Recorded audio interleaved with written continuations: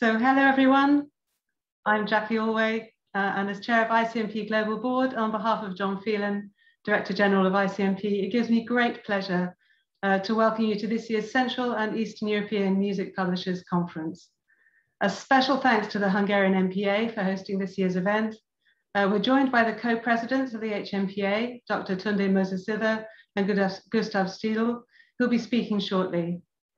And even though the beauty of Budapest and its sublime music are denied to us in person this year, it's still wonderful to come together virtually to discuss issues of particular relevance to the region. We're looking forward to convening in real life at next year's event. I want to extend a particular welcome to our special guest, Dr. Peter Lobody, Head of Copyright Department at the Hungarian IPO, and we'll hear from Peter shortly. But first, very quickly, I'm pleased to have the chance to tell you about some recent structural developments in our global trade body, designed to enable even closer engagement with our members on our policy work for Europe. We've set up regional policy discussion groups for Europe and also LATAM and Africa, and there are more to come. We now have a specialist legal committee and a new technical working group populated with experts from our membership community to tackle detailed issues of importance to our industry with forensic focus. Our metrics working group is driving a project to collate publishing industry data crucial in supporting our lobbying efforts globally. Our MPA members will receive requests for relevant data, and we need your help in responding to ensure the success of this effort, please. Our policy work ranges globally, and for Europe, current highlights include close engagement on the Digital Services Act, work in the Czech Republic, intervening with Parliament to defeat the risk of licensing exemptions. We're heavily engaged on lobbying in relation to geo-blocking regulation, where the Commission was obliged to look specifically at the digital music market. And the favourable outcome we obtained was particularly important for countries such as Hungary, with a relatively lower Spotify subscription price, avoiding an upward harmonisation of pricing for music services, carrying with it the attendant risk of increased piracy. And of course, we're working hard on the Copyright Directive implementation across Europe in its various forms, not least in Hungary, which was one of the first countries to fully implement the directive, but more on that shortly. Be assured that wherever a copyright issue is impacting our industry and the creators we represent, the ICMP will be active. To support this effort, we have some new faces amongst us. Rafał Kołnacki has joined us as Senior Legal Officer, Jenny McLeod-Agri has joined as EA and Operations Expert, and Tarek Koturak has joined as our intern with his significant legal input. And now we come neatly to our agenda, which today will feature a video of contributions from a number of our MPA regional members, panels providing insights into industry issues in Russia and Hungary, and a specialist panel on collective rights management in Europe. We have some expert speakers and highly experienced moderators, and we're very grateful to all our contributors today. But first, our hosts, the co-presidents of the Hungarian MPA, will share with us some opening remarks. So it's my pleasure to give the floor to Dr. Tunde Moses-Sither, GM of UMP Hungary, and Gustav Stiedl of Schubert Music Publishing. Thank you, and over to you, Tunde and Gustav.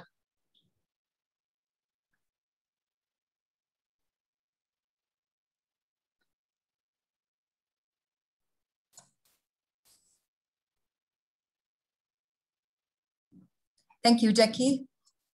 Good afternoon. Good afternoon, colleagues. Thank you, everyone, for being here with us today. I am very pleased to be able to welcome you all. Although this year we only have the opportunity to meet online, I am happy to be one of the hosts as the chair of Classical Department of the Hungarian Music Publishers Association. Our organization has 13 members, including market-leading publishers, as well as small businesses in Hungary. Although our market activity and business focuses are different, we all share the same goal, beside the business goals, to create a connection between composition and performer, and to protect the rights of authors and works based on common interests. Before we get started, I would like to express my sincere appreciation to all of you at ICMP Management who generously helped us make this event come together to become a success. Thank you, Jackie, John, Özlem, and the new colleagues, Jenny and Tariq.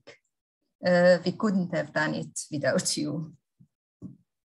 I think we can all say that since our last personal meeting in Ljubljana, our lives, business environment, and working methods have changed, not significantly, but slightly. The pandemic also posed challenges for the music publishing profession, and everyone had to find solutions in their own circumstances. However, communication and exchange of information is always a help for all of us. And over the last 1.5 years, ICMP has given every opportunity to do so. We have now come together to share information about our current business environment, experiences about collective right management, and the changes that the adoption of new European Union copyright law has brought in our countries. I hope this meeting helps all of us grow to be more productive and smart.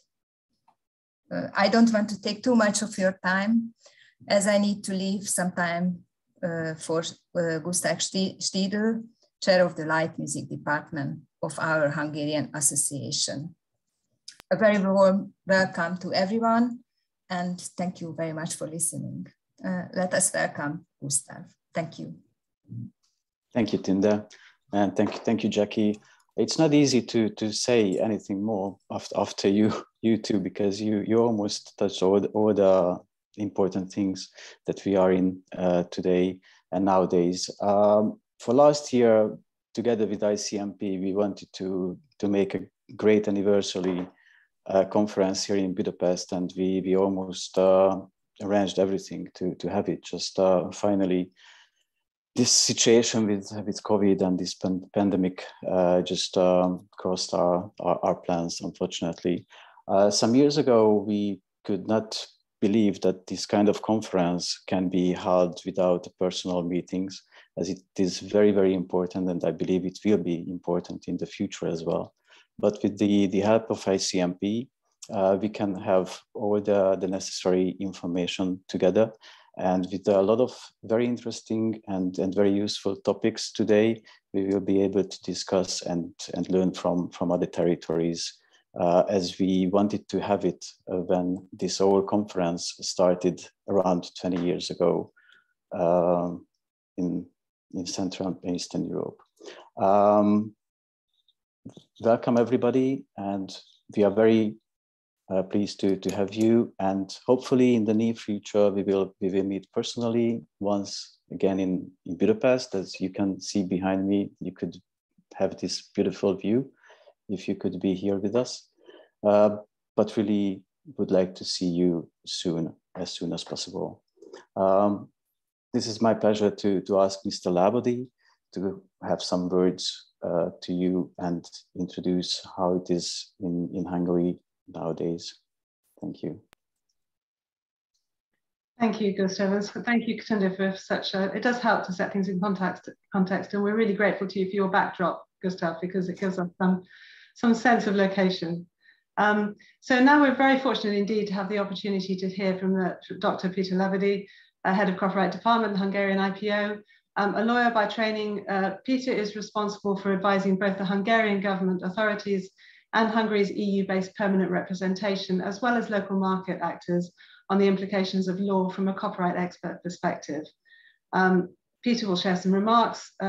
Then if we have time, he's kindly agreed to have a short conversation with me afterwards.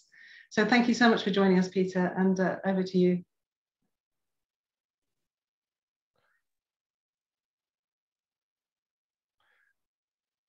Yes, thank you very much for this invitation, of course, and your kind words before I take the floor. Yes, indeed. I think it's a must from Hungary to welcome all the guests in such occasions, to say that it's a pity that you could not join us here in person. I can see from the window that the leaves are already yellow. It's a beautiful autumn here, so maybe next time it would be great that if you could make it. I work, as it has been said, for the head of the Hungarian Intellectual Property Office, at the head of the copyright department. And one might think that IP offices in the region focus on industrial property issues, but it's not the case in Hungary, because our office has quite important copyright related activities as well. This means that we take part in discussions both internationally within the premises of the World Intellectual Property Organization, but as well in Brussels and EU lawmaking processes. We discuss, negotiate with the stakeholders there. We also have, as an important task here, is the supervision of collective management organizations. We also register them and try to make sure that they function in line with the rules that are set for CMOs. We also provide licenses for orphan works, etc. The thing here is that I would like to mention that we have strong copyright activities. So with this, I'm extremely happy that I can participate here. And having observed the agenda and also the introductory remarks, I wish to focus on two main elements that I think worth mentioning here on this event. One is the implementation of the copyright in the Digital Single Market Directive in Hungary, and especially its Article 17, which I think all those know who are not familiar with copyright. And the other thing is the implementation of the Collective Rights Management Directive. And even though it was done a few years ago, it still has some impacts. Also, if we consider that the Digital Single Market Directive, its Article 12, has very relevant collective licensing provisions. So to turn on the collective, on the Copyright Directive, the CDSM Directive, I think I will talk a few about the approach we took in Hungary within the implementation, then the process we went through, some problems we had to face with. I'm sure it's not Hungarian problems, these, but of course European problems, and maybe a few words about the outcome.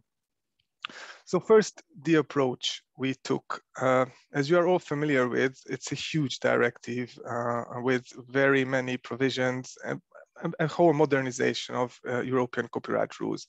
So we thought that it is very important that we start a very open and inclusive process within the implementation.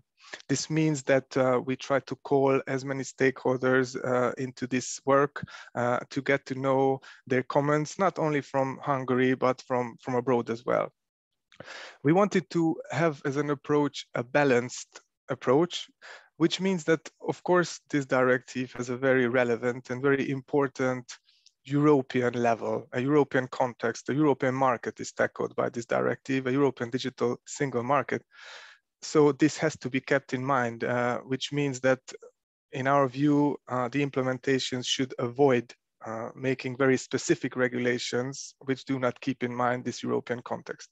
But on the other hand, it was very important for us to maintain those rules and those models which we have in our existing Hungarian framework, and do not want to reinvent the wheel in situations which are already functioning well, and of course, which are not in contradiction with the directive.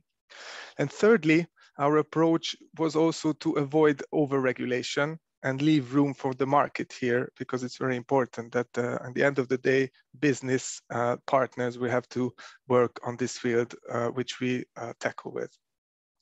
And now on the process, well, to be honest, it was quite a long and winding road.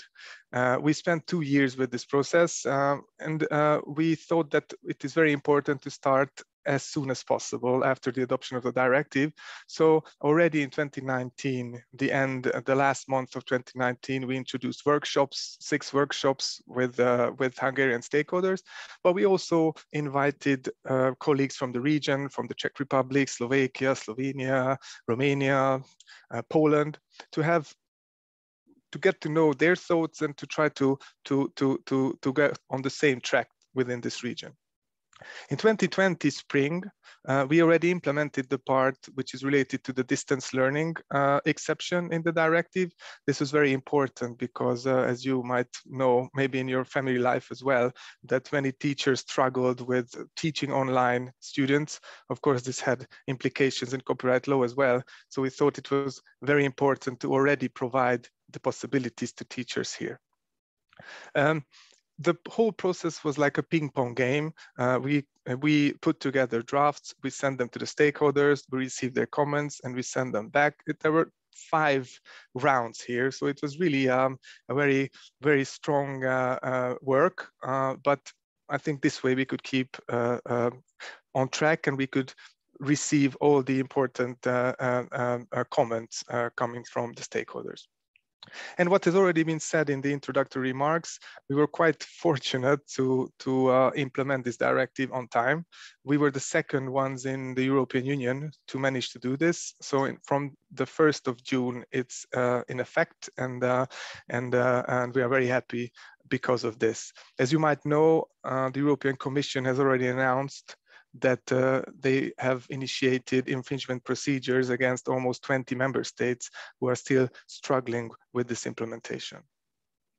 And now a few words on the problems which you had to face with Article 17. I'm sure these will not be surprises for you. Of course, this whole article was like in a constant swinging.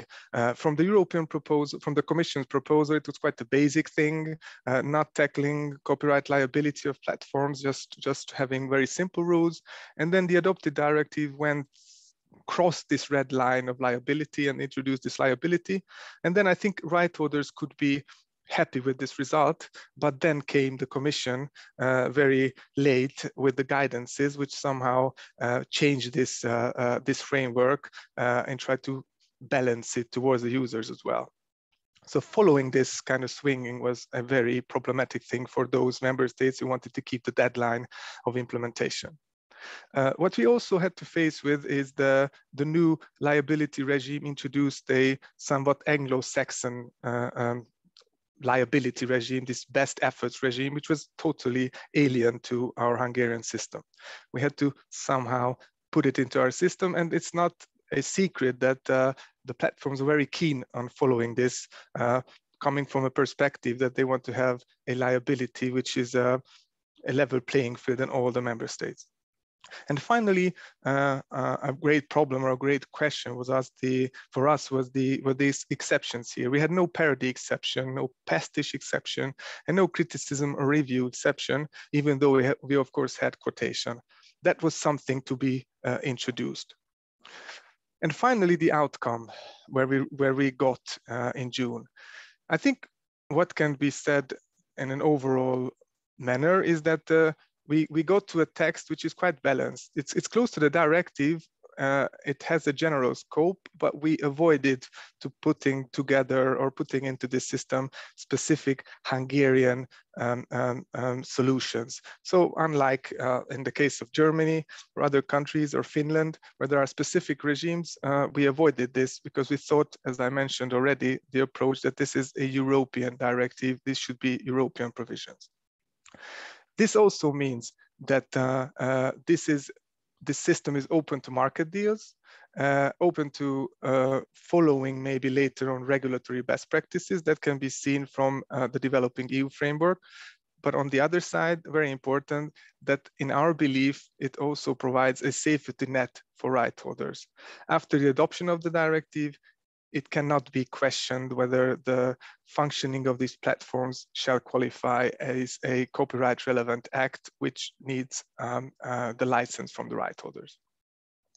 And now, having talked so much about the CDSM directive, maybe a few words on the collective management regime and how it changed, or where we focus after the European directive was adopted here. At the time of the adoption of this directive in 2016, if I'm not mistaken, Hungary already had a quite long tradition and a well-established system of collective management. This also meant that in the coming panel, you will see, you will hear Mr. Anders Singer coming for Artisius. Artisius clearly is a significant player in the region. So this means that we had a well-functioning system of collective management here. We had an authorization regime, which means that those who wanted to start functioning as a collective management organization, provide services as CMOs, needed authorization from the authority. We did not have any legal monopolies, but there were de facto monopolies on the market. And what is also important, and about which you, I'm sure, aware, but it's not common knowledge within Europe, we had a broad ECL regime, which also now a part of European legislation coming from Article 12 of the directive. By the way, we're quite strong supporters of this provision. It was important for us to provide legal safety here, that the European law accepts these kind of systems. And lastly, our system had a quite strong supervision from the authority, which was important from the safeguards, how these collective management organizations operate. So within the system, when implementing the Collective Rights Management Directive, we wanted to keep these main pillars as much as possible, because as I said, in our view, we thought that this is a well-functioning marketplace. Of course, there will need to be done some kind of fine-tuning activities, but overall, we thought that the main pillars were important. And now, within the functioning, I would like to focus on three main focuses or three main relevant points, main aspects which we consider important in collective management in Hungary. One is that it is the CMO which works for the right holders and not the other way around. So this means that right holders' rights should be protected, and this can be ensured by safeguarding that the bylaws of the CMOs are in line with the rules which are outlined in the law. It's also very important that there are strong transparency and accountancy rules, because these of course provide a good basis for confidence against collective management. Of course, it's also important for the right holders. And in order to guarantee these safeguards of transparency, accountancy, and the right holders' rights, a strong supervision is also needed in our view. And this is performed by the Hungarian IP office. Without dwelling into much details here, we have the ex ante tools, which means we still have a registration process, a notification process from stakeholders. And we also have ex post tools, which means a very important complaint procedure running in Hungary. And this is a possibility not only for right holders to complain if they think that their rights have been breached by the CMOs, but also for users if they think that the collective management organizations do not function in line with the law. We also have annual ad hoc supervisory procedures, which focus on the bylaws, basically.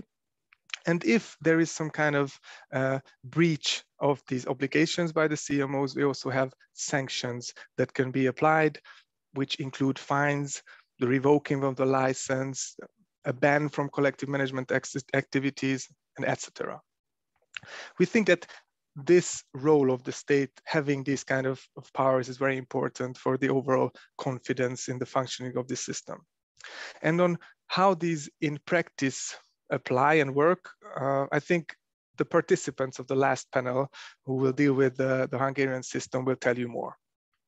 And lastly, please allow me a personal remark. I am just about to start a new position within the office, which will mean that I will be in charge of other related activities in the field of IP, so not only copyright, but industrial property rights as well. Such a change always brings some fear about how one will be able to tackle with these new challenges with a background which is strongly focused on copyright.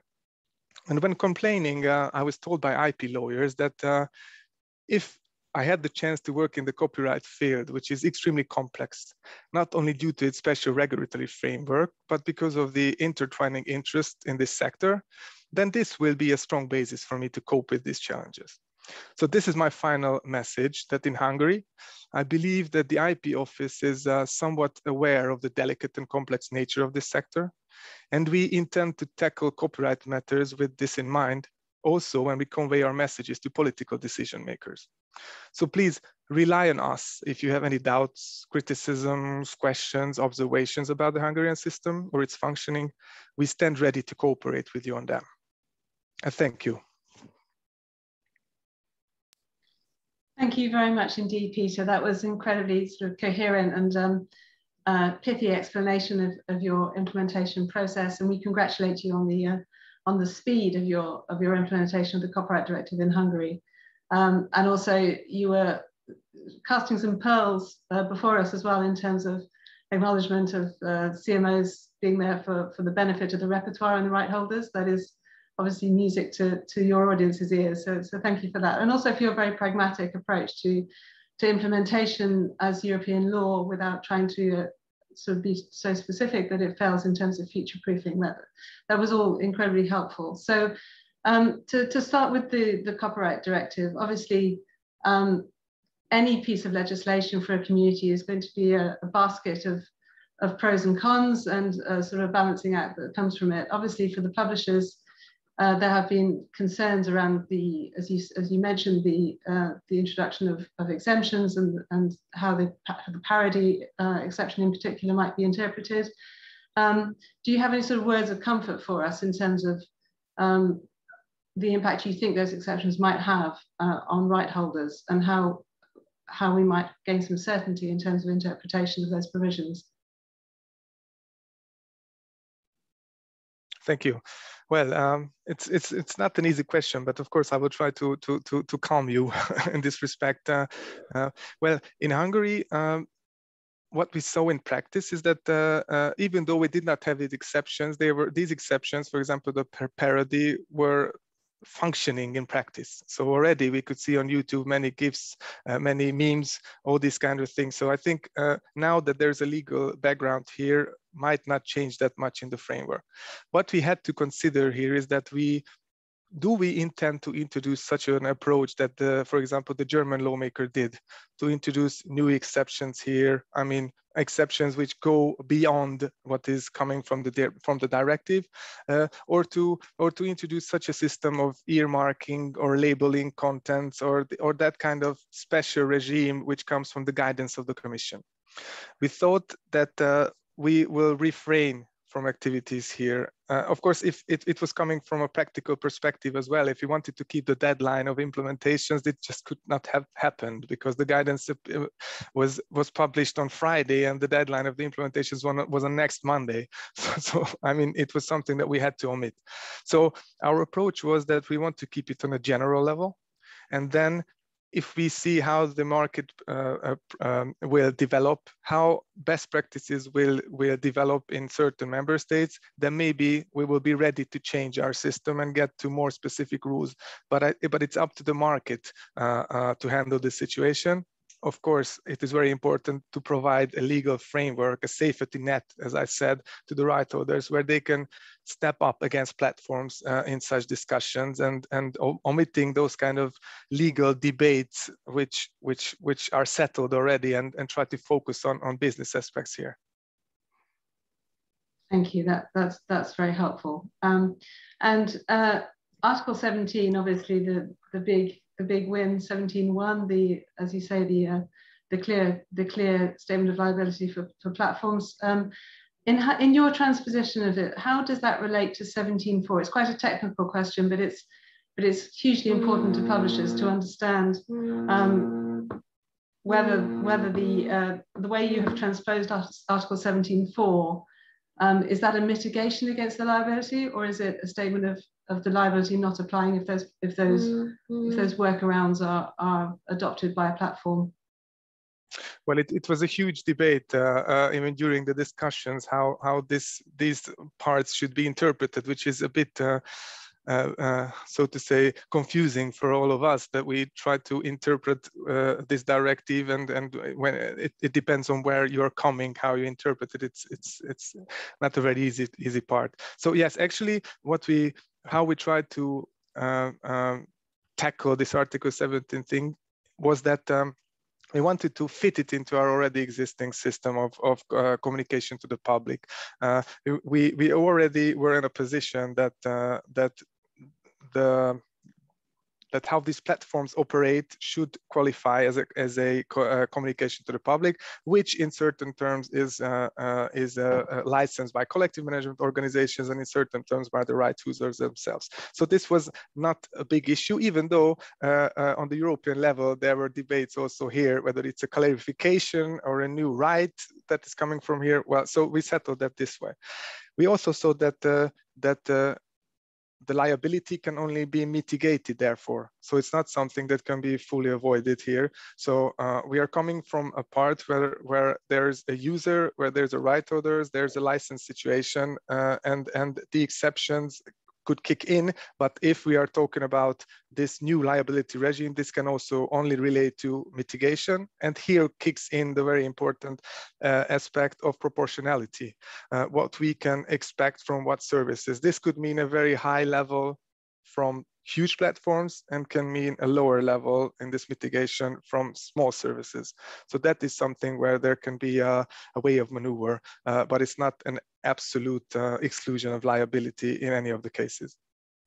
Fantastic. I think I'm moving to Hungary. Thank you. Thank you. You're welcome.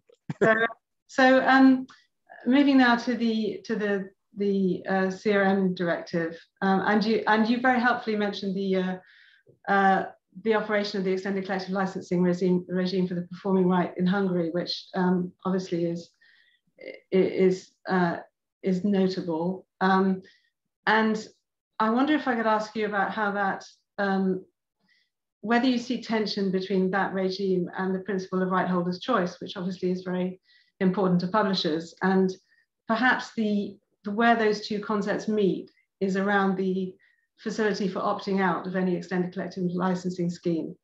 I mean, is your view that it's the opt-out which mitigates concerns around right holder choice for the operation of ECL?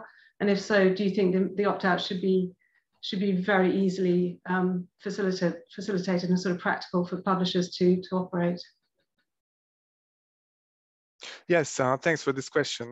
Yeah, I think it's a very important aspect of our collective management system, this ECL, and I'm very happy that, of course, you are aware of this, because it's always an issue, not only making others know about that we have this ECL system, but also in trying to explain what ECL means. So it's also an aspect. Yes, I think what you're referring to is a very, as I said, very important thing in this context. I think Article 12 of the CMO, of the collective management, not the collective management directive, but the CDSM directive also provided some further provisions. So from our general system of maybe not allowing opt-out in a very flexible way, being maybe more rigid in the context, if we compare it to the CDSM directive, we introduced changes here. So we thought that there is something that needs to be modified in order to comply with these new rules. So without going into much details, certainly this is a part that had to be revisited by us, and we thought that there is something to be done, and it has been done during the implementation process.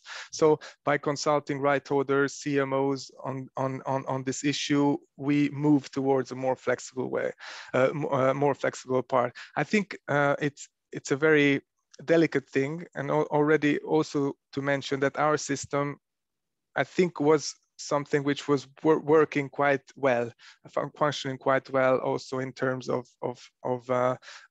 data, and in terms of the numbers the CMOs could provide here in this region. So we didn't want to abolish this system, wanted to fine tune it, and this was certainly a part where we did something. Sure, I think it's a dilemma, isn't it? The market is in transition right now. Obviously, we have companies offering live, sort of direct licensing services for live performance very successfully in different countries. We have a very competitive market now, actually, in terms of CMO service provision. So it's, and publishers are always focused on what's best for songwriters, how best to deliver the most sort of cost-efficient solutions. So it's helpful to hear that you have introduced flexibility. I suppose the simple question is whether it's possible to opt out of ECL at a repertoire level. I think at that point it becomes actually workable for publishers, as opposed to having to go song by song, proving chain of title by work. I suppose that's a very specific question, but is that now a possibility in Hungary? I think there's another aspect which is also very important, is the timing. Whether it can be, there was also an issue that that this could only happen once a year, but only by the effect of the next year. This is the part where we wanted to tackle this situation first. So of course we will observe the market on how this will evolve, but here we thought that there is need to be done something very quickly. Of course we introduced other very flexible opt-out terms in the special regimes that were introduced by the CDSM directive. For example, in the out-of-commerce work, there is also a very flexible way now of opting out via certain specific works or the whole repertoire, or that's so it's also a very there are many changes there as well. So we certainly tackle this issue as well. Okay, thank you. And presumably it's an ongoing dialogue between the IPO and the various stakeholders as these provisions develop. I mean, I know we've hit a formal review point for the CRM directive, but it's a really helpful indication that you've come to talk to us today, and that your door is open to our input. So we're really grateful to you for that. Just generally, you ran through some of the provisions that you thought were most important to right holders in the CRM directive. Can you talk a little bit about transparency and the way you think that there needed to be improvements in the operation of transparency in the Hungarian market? And are you seeing those changes happening already? Yeah. Yes. The transparency issue is quite important. We thought this already before the CRM directive, so we introduced special obligations. It was I think a very maybe András from Artisys can also refer to that. It was a very intense dialogue between the CMOs and the supervisory authority.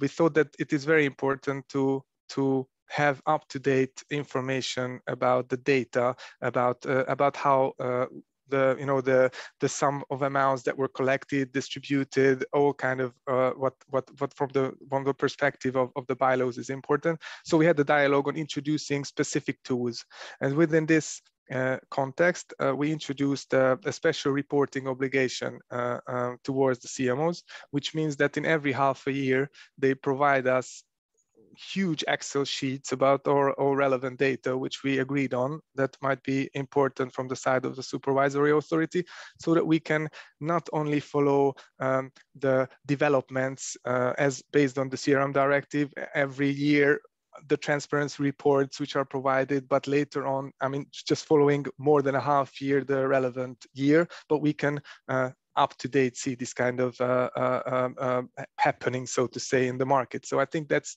quite a good best practice maybe, which we have, and we can already in our annual supervisory procedures ask the CMOs if we see some kind of changes in the data, we don't understand what's happening and why is that happening, so we can have a discussion based on these rules. So it's a very important tool in my belief. I completely agree. Peter, thank you so much. You've survived your time, so thank you very much. And I hope that the audience has survived as well. No, this is what we live for. Publishers live for this stuff. So, thank you so much, and really for the way you've displayed incredible sort of openness and pragmatism in the way you're seeking to implement legislation, and we wish you the very good fortune in your next role that you're moving into. That sounds very exciting. Thank you very much. So thank you, Peter. And I wish you all a very fruitful discussion. I intend to follow, because it's very important that we get to know this kind of information. So if you don't mind, I'll stay in touch here as well. Absolutely, please do. Please do. Always welcome. Thank you. Thanks, Peter. Thank you. Bye. Bye-bye.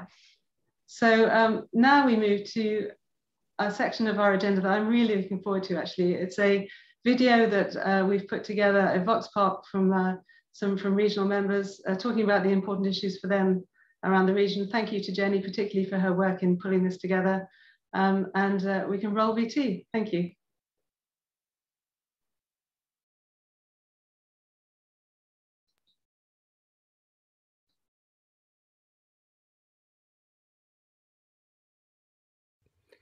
On behalf of the Hungarian Music Publishers Association, I want to say hello to the staff of ICMP, the co-organizer of this conference, and every colleagues of the attended countries. It's a pity that we cannot meet in person. However, this online conference is much better than a cancelled one like last year. We try to make an agenda which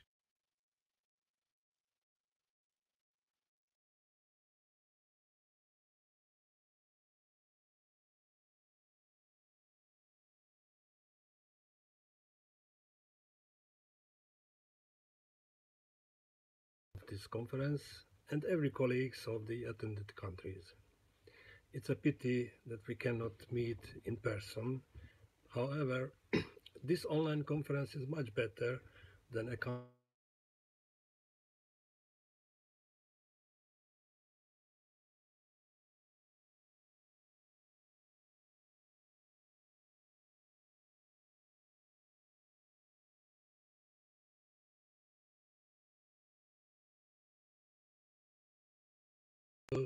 CEEMPC conference. Hi everyone, I'm Alkis Tsiklu, Warner Chapel Music's administrator in Greece, covering the key issues and concerning the incorporation of the European Directive to the Greek law. No bill has been published to date. From the information we have received though, specifically for Article 17, it will not go beyond the framework set out. Concerning the relationship with our local CMO, even though our relationships with IDEM is pretty good, as you may be aware of, there are two acting CMOs in Greece. We would like to see them merged to one and accept more than 1/3 of music publishers in the BOD and supervisory board. As a Europe member, I would also like to see publishers caring as much for their repertoire's cultural diversity, protect it and make it known to the world, as they already do for their dynamic Anglo-US repertoire. Concerning lasting changes from the pandemic, we expect a part of concerts income to roll over to online use and online concerts, and a reduction in public performance from businesses using music optionally, as they are expected to proceed without music at this time.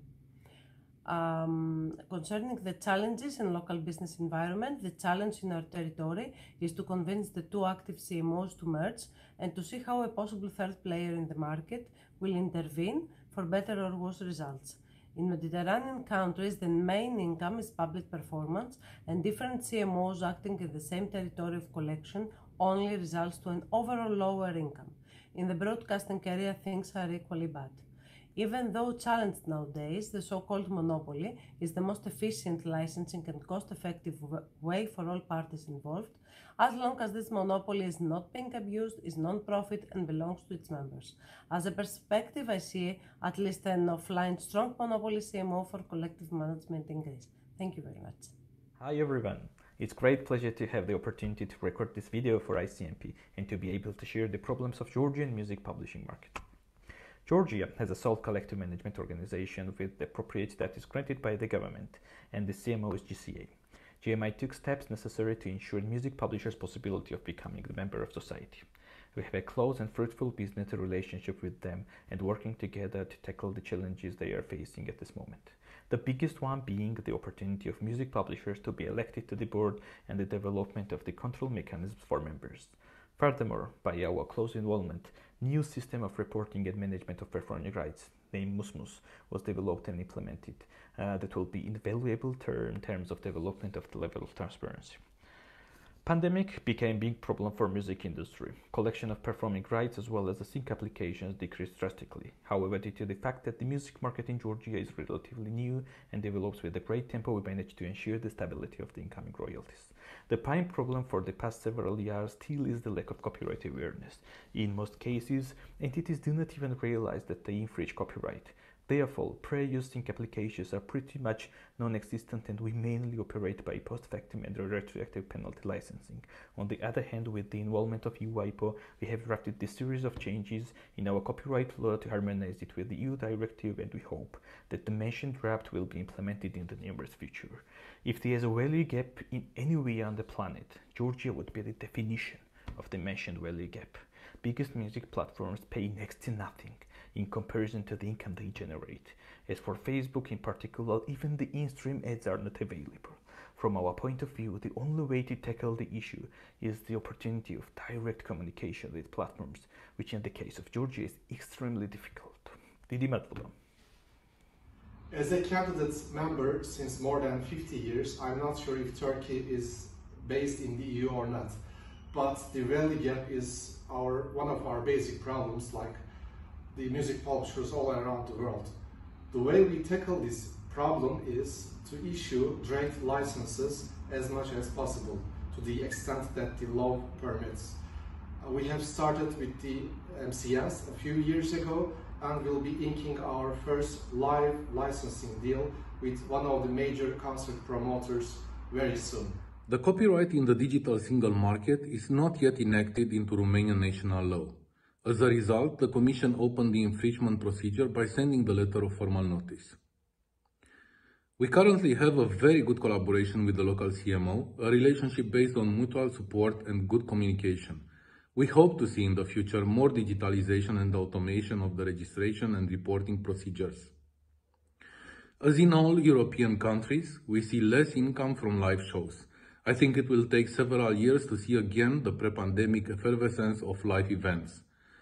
And people will need time to return in high numbers to big events. We also see a slightly decline in TV advertising due to migration toward digital.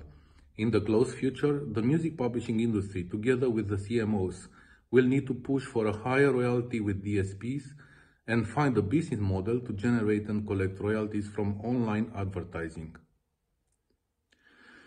General lack in keeping up the pace with a fast transition toward digital music usage and the lack of transparency shown by DSPs in relationship with right holders. Hello, publishers and society colleagues.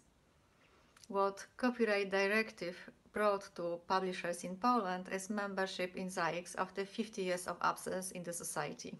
Section of publishers has been created, 3 of us elected, and 1 can be present in the meeting of the board of CEEMPC, even though it is the right to be present and not the right to vote. This is a temporary solution until General Assembly elections, because statutory publishers have 2 seats in the board and 1 in audit committee.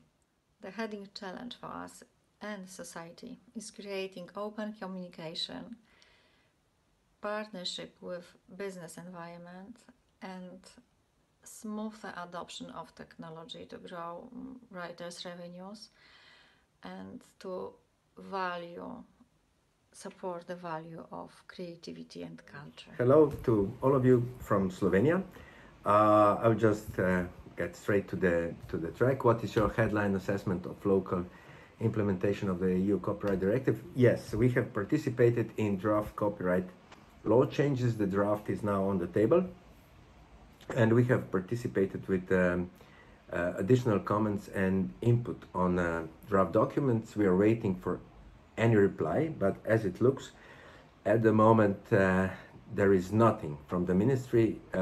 We have also no information on implementation, and it does not look it will happen anytime soon, at least not in the time frame we expect. So the next thing is business relationship with your local CMO. We had the last conference, live conference of course, was in Ljubljana. We mentioned a lot of things there regarding SAZAS, and we see slight changes to better, but publishers are still not represented in the board, which we think should be the next step in upgrading the relationship. So hello everybody, nice to meet you. This is Gunter Srač from Latvia, Mikrek Publishing. We don't have a Publishers Association here in Latvia. So with this adaptation of copyright directive, it goes slow, but it goes quite in a good way. The biggest discussions is about the writers' moral rights, fair compensation terms, and the longest discussion were about the copyrights in programming and exploitation of such rights. We have excellent relations with our Ministry of Culture, who leading this adaptation, and as well as relations with the collective management organizations. We have discussions, phone calls, and so it's okay with this. And Minister of Culture is a musician. That makes sense. Well, pandemic as everywhere, just worse as in other countries in Europe, and it fits live music, and it means less income from the live shows. That's it in general. Bye.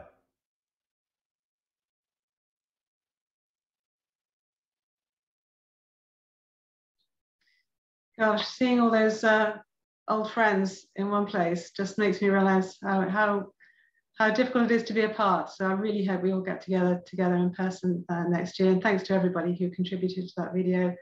Some very important points being made. And apologies for the technical issues. That's life, that's tech. But now we obviously move to something which poses no challenges at all, which is the Russian music market. We have a panel of experts moderated. We're very fortunate to have Nigel Elderton as our moderator, the European President for Peer Music, who in his spare time is chair of PRS, just in a few odd minutes. So we're very much looking forward to this analysis on such an important market. So over to you, Nigel.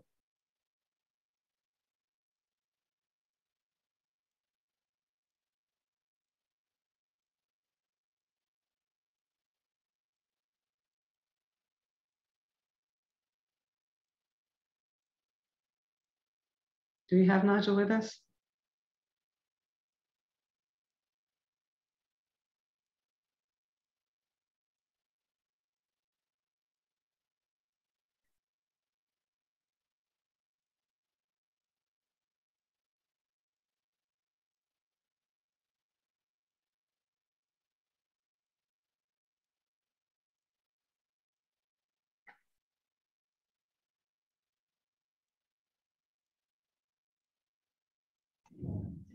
Apologies for this. Nigel, do we have you? Can you hear me, Jackie? I can hear you, yes, excellent. Are you yeah, ready? I'm just looking, yeah, I've unmuted, but I'm trying to find out how I can unlock the screen. Yeah, we definitely need to see you. It'd be a shame not. That would be nice. That would be nice.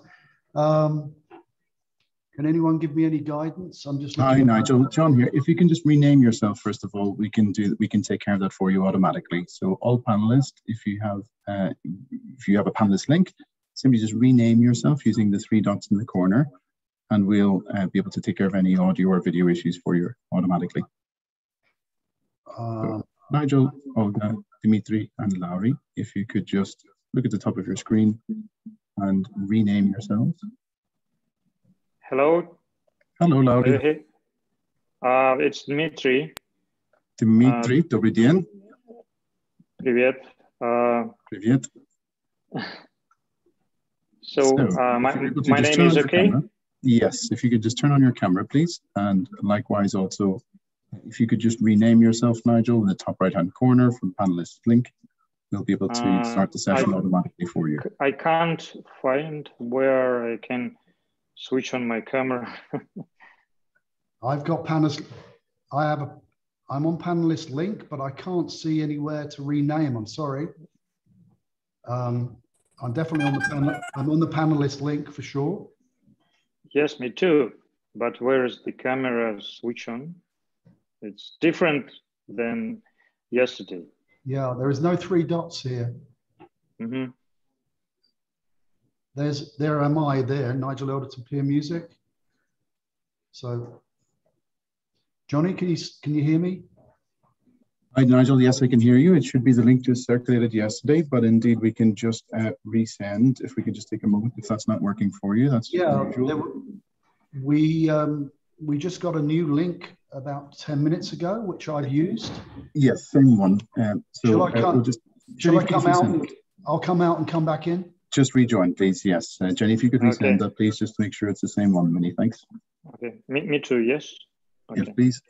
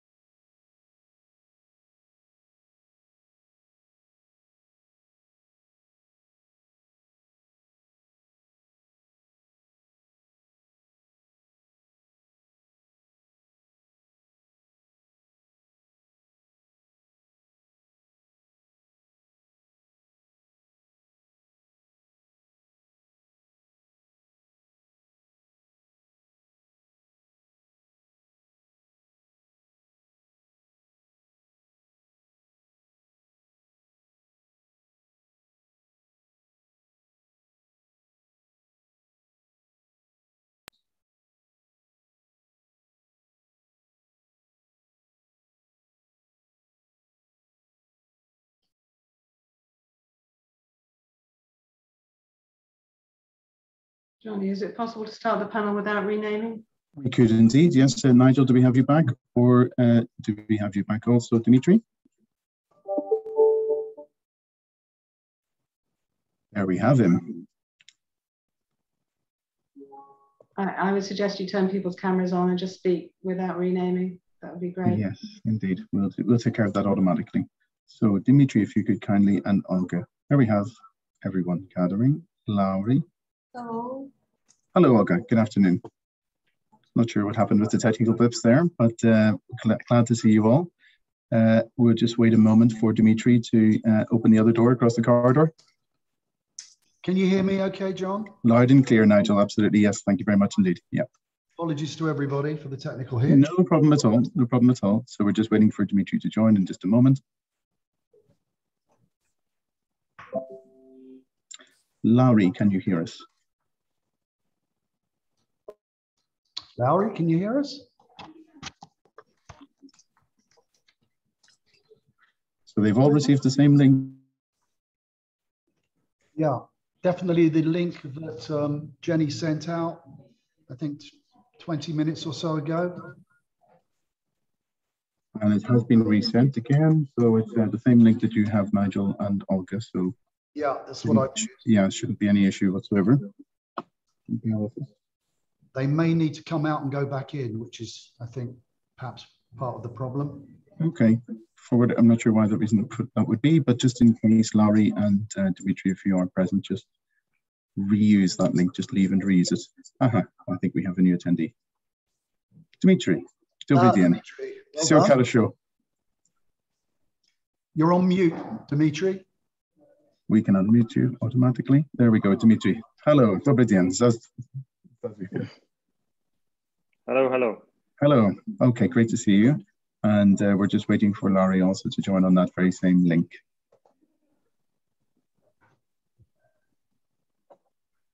Hopefully not too long. No, we'll just give it just a moment and we'll start making some introductory remarks if Larry is having trouble connecting to audio. Olga, can we just test your audio, please, if you wouldn't mind just speaking and introducing yourself. You're on mute at the moment, Olga. Hey, I'm here. Very good. Audio is great. Thank you so much, Olga. Let's just give it another few seconds for Larry.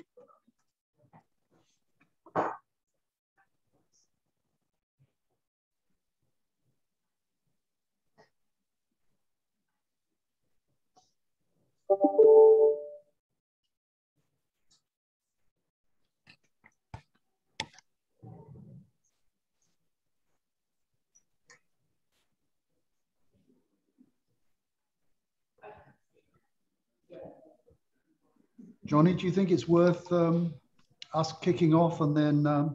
I think so, Nigel. Larry has the link indeed, the correct one, so there should be no technical obstacle to him joining and starting. So what we'll do is we'll just, I think we have him joining now.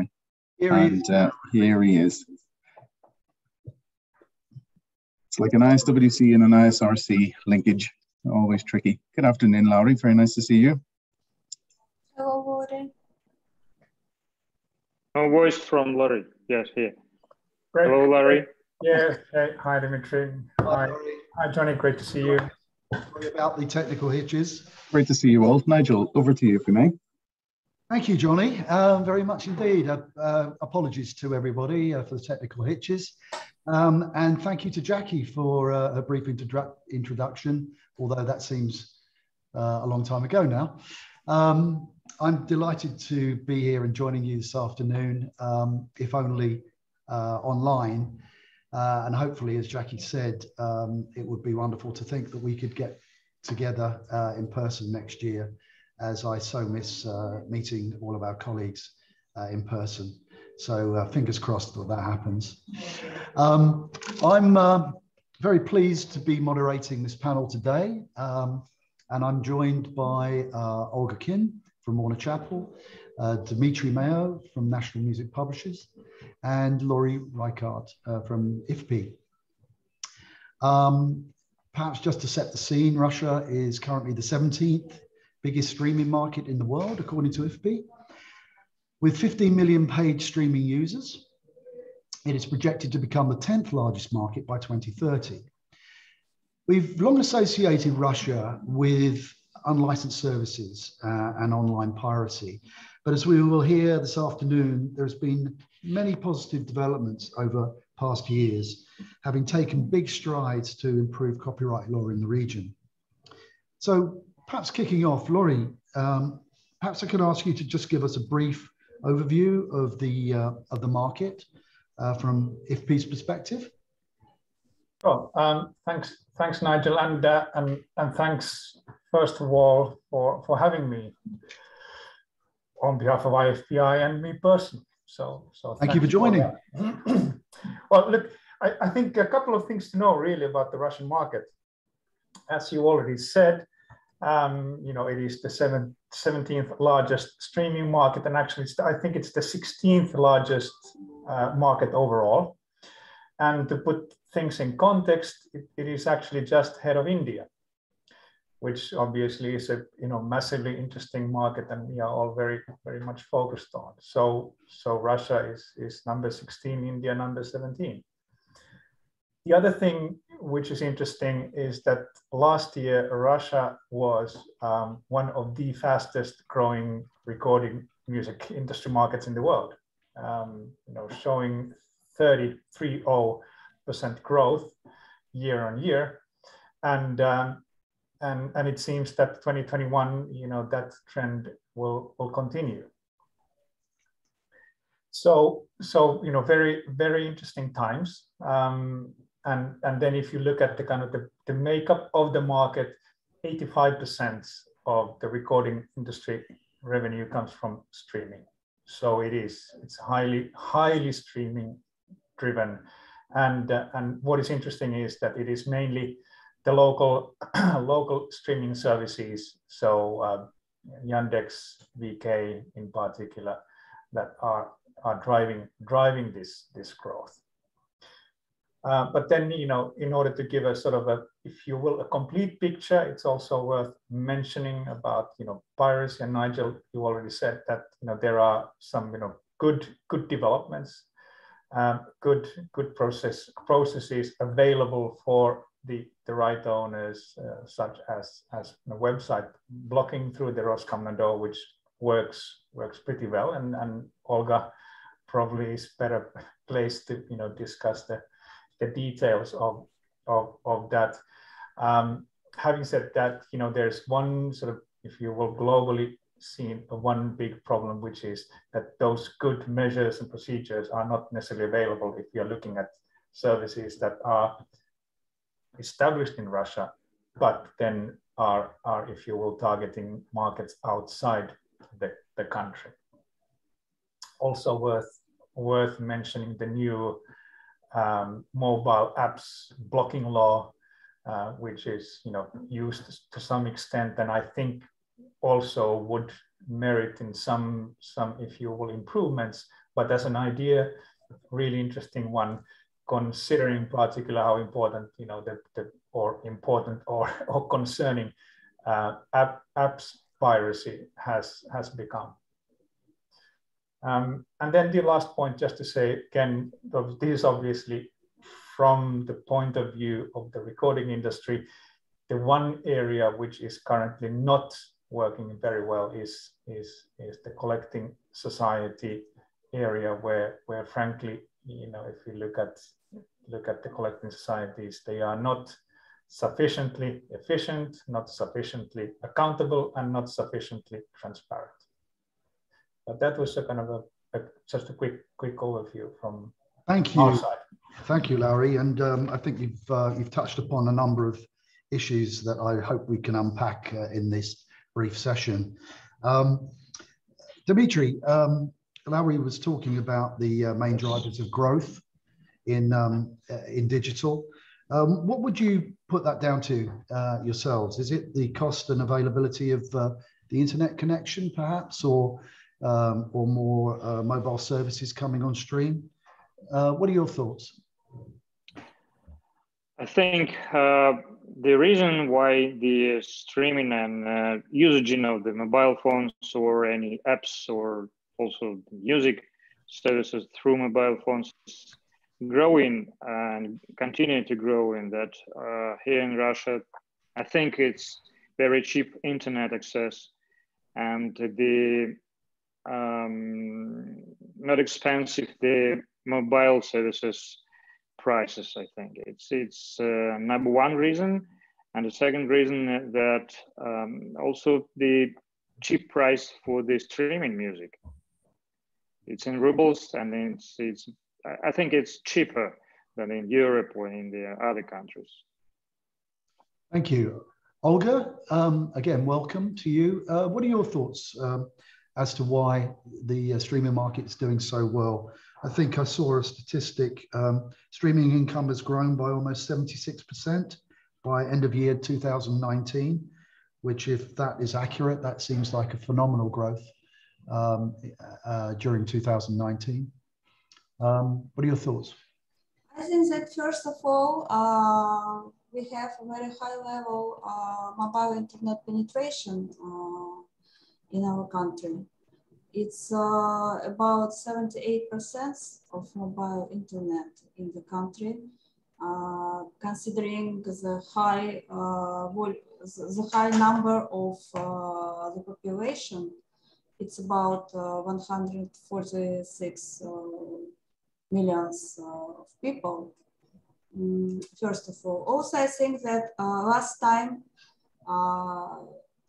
important reason is that some kind of big ecosystems are operating in the market. For example, Yandex, it's a full ecosystem including music streaming service, or VK, which also has its own ecosystem including different products of delivery and banks, and of course Sberbook, which is based by the biggest state bank, Sberbank. This ecosystem includes musical service Sberbook and a lot of different services such as delivery, taxi, pharmacy, shops, and so on. I think bank service. And of course, yes, bank service. I think all these factors play a big role in the successful streaming development. You mentioned VK, and I understand that VK was up until fairly recently unlicensed, but now is a fully legal streaming service, and that seems to have generating a lot of local subscriptions. How does VK and some of the other local streaming services you mentioned compare to Spotify and Apple and Deezer, in fact. I think I'm right in saying Deezer was the first to launch in about 2011, and Apple, I think, 2015, and latterly Spotify launched, I think, in 2020. How do they compare with the local streaming services, both for cost and for popularity? As I know, if we are talking about premium users, which pay for the music, VK is on the second place in this competition, if it's possible to say, and Spotify is on the first place. Excellent. Dimitri, whilst we're painting a very positive picture, I understand there are still some challenges. Is it a company called Telegram is still operational in Russia, I think outside of the country, but it's unlicensed and unregulated. Is that something that you're looking at trying to deal with? You're right, Nigel, but Telegram, I don't think it's the name of the company. Telegram is like a messenger. I see. Together with a social network mechanism and something else. It's this service allowed to download music to the customers there in their networks. So it's absolutely illegal from the music side. And this service, I think it's originally created by Russian specialists in piracy field, but it's based outside of Russia. And the government tried to do something, but nobody knows where is it. Okay. Laurie, you mentioned earlier on about anti-piracy legislation. Obviously, that's very important to underpin a robust copyright regime. Can you give us any details of what's been going on there? I understand there was a law passed in 2013, which was later expanded to cover music in 2015. But can you give us any more details about the initiatives there? Yeah, I think you're referring to the if you will, the blocking law. Yes.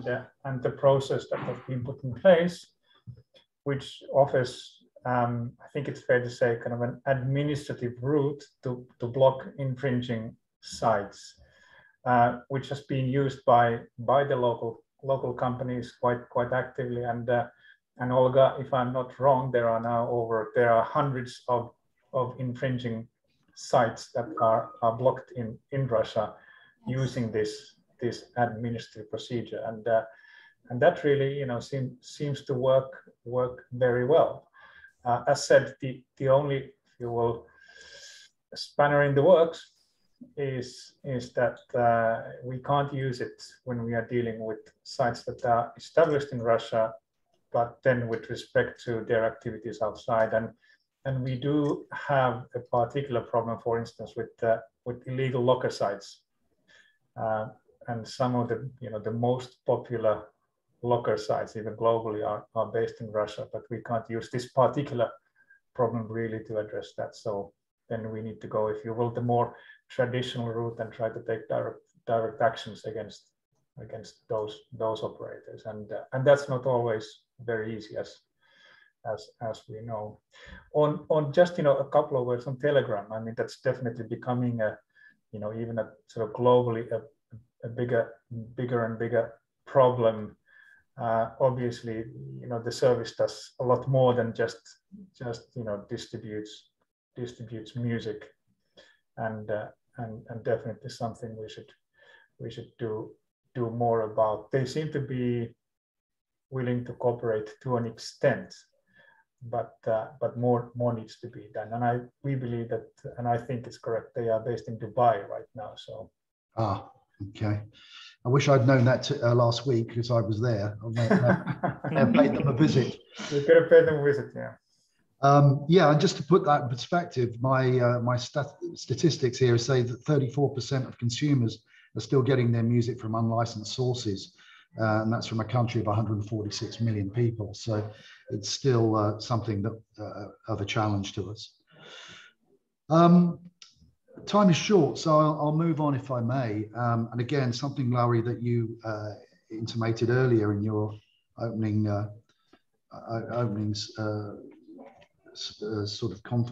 comments, and that is that the Collection Society network and particularly RAO in Russia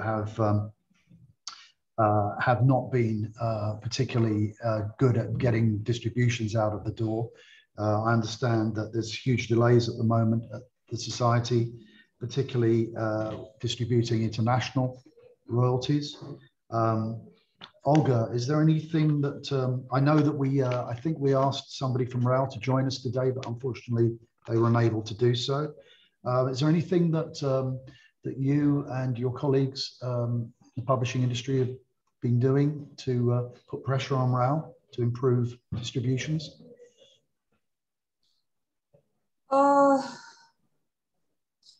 Yes, of course. We think that there are still some problems with distributions, starting from sometimes late reporting from RAO and collective societies, and starting from the not so good system of identification, of matching of musical compositions in the reports, and finalizing with delays with reports from collective societies. Also, I think that it's still a big problem, for example, that RAO still doesn't use identification codes for musical compositions. I mean, ISVC code, yes.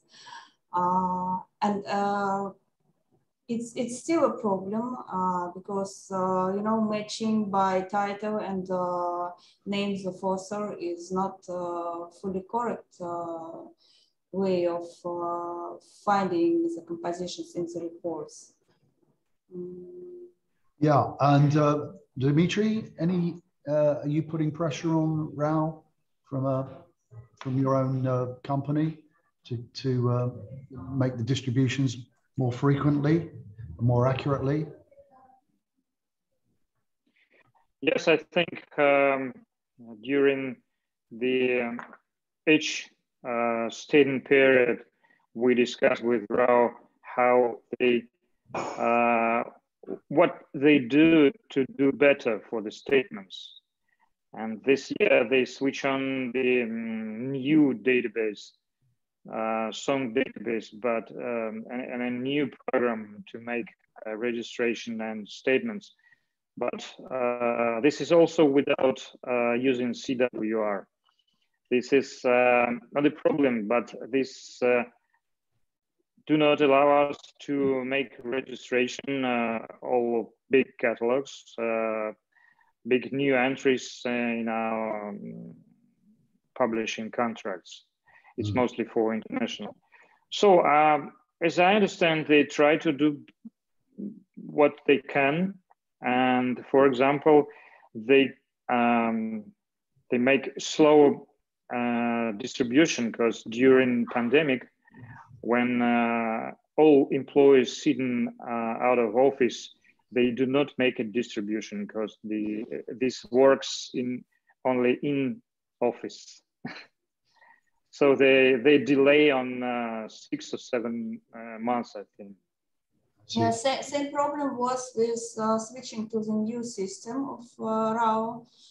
It caused some delays with reports, and it's still causing delays because I don't know, maybe something wrong with this system, and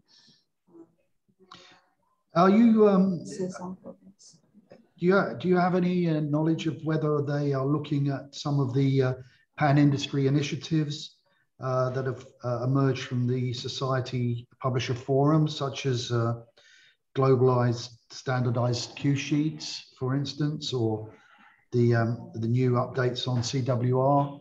Are they looking at adopting any of those?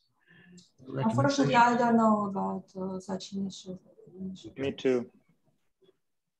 Ari, as you raised this, is IFP actively pressing for better metadata and better distribution, more regular distributions?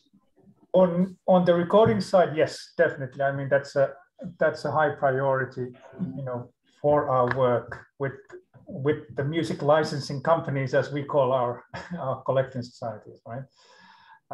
Definitely, and I'm really happy to say that we made some great progress in that area, both in terms of sort of identifying and also including building systems that can be shared by our music licensing companies across the globe, so that, you know, people are using the same standards, the same systems, and then also we have now a, you know, if you will, a metadata fire hose, the RDX recording data exchange, whereby companies can inject their metadata one point where it will then be propagated to all the MLCs that are able to manage it. And in the fullness of time, we believe that that's something that will be linked to all the MLCs around the world. It will take a few years, but we have now the pieces in place. I was going to ask, is that available at the moment to any record label in Europe? Yes, we have all the majors, and also, you know, the key, some of the sort of the larger independents, Beggars, Domino, Pias, and more already linked up to the RDX. And all sorry, please. Sorry. No, please. Or am I right in understanding that the main identification is for ISRC code for phonograms, right? ISRC is definitely, you know, the main code, but at the same time, it's not the only one. So we use also then additional criteria to identify the recordings. But you're right, ISRC is the first and the main. What I see from the publishing perspective is that for publishing, there is no such well-spread popular code like ISRC for the record labels. And this is a big problem for our relations and partnership with DSPs, for example, because all DSPs identify content and pay royalties only by identification code. It's the best and correct way of identification. But when we talk about publishing, about musical compositions, we can't use ISRC code in every situation, because there are also user-generated content on the service, and and sometimes publishing company even doesn't know ISRC code for the musical composition. The ISWC code, you not have that? Unfortunately, it's not used by services and by RAW, as I said before. It's not popular and it's not used, in fact. It's not used, in fact. Not workable. Yeah, so publishing companies have to match their content by title and the name of author. And of course, you know that it's not the best way, because we have a lot of disputes when titles are similar to other titles of other compositions. So unfortunately, because of this problem, huge volume of streams remain unidentifiable and with no payment of royalty. Well, this sounds like something that we need to ask our colleagues at ICMP to look at and try and work with you. Yes, definitely. Find solutions. So for the to-do list, Johnny, I think. I'm conscious of the time. It seems to fly by. Just a couple of other questions, if I may. Obviously, COVID has impacted us all, and of course our industry very badly over the last 20 months. That said, your market looks set to grow again in 2020, with executives predicting strong growth in this year. Are you feeling that? Are you feeling that you're getting back on track? Obviously, live is a main driver to that, I appreciate. But in terms of streaming revenues and other areas, do you feel confident that business is getting back to 2019 sort of levels? Dimitri? Do you mean just digital or the whole music market?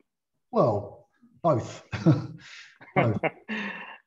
Digital, we think that it's continued to grow, minimum 20% per year, or I think more for next year. And we are waiting for the concerts when it back to the stages, and we'll continue to get royalties from the big concerts, from the big artists from the West. Well, we look forward to that. Next year, we're waiting. Yes. Well, thank you. As we've got a few minutes left, I think I'm permitted, given that we started late, I'd like to throw this open to any questions that any of our colleagues that have tuned in today may have. Johnny, how would you like me to deal with that in a technical way? Should I just look at the chat, or should somebody be hosting it? Thanks very much indeed, Nigel. Sorry, I wasn't expecting to put in, but if you could just indeed take a little look at the chat box. We have a couple of good questions here from Paulina Goba and from Johnny Lappin over in Ireland, and a familiar refrain from Scott about the huge issue of the lack of linkage between ISWC and ISRC codes. Okay. A question from Alex over at Sony. Are you able to see those, Nigel?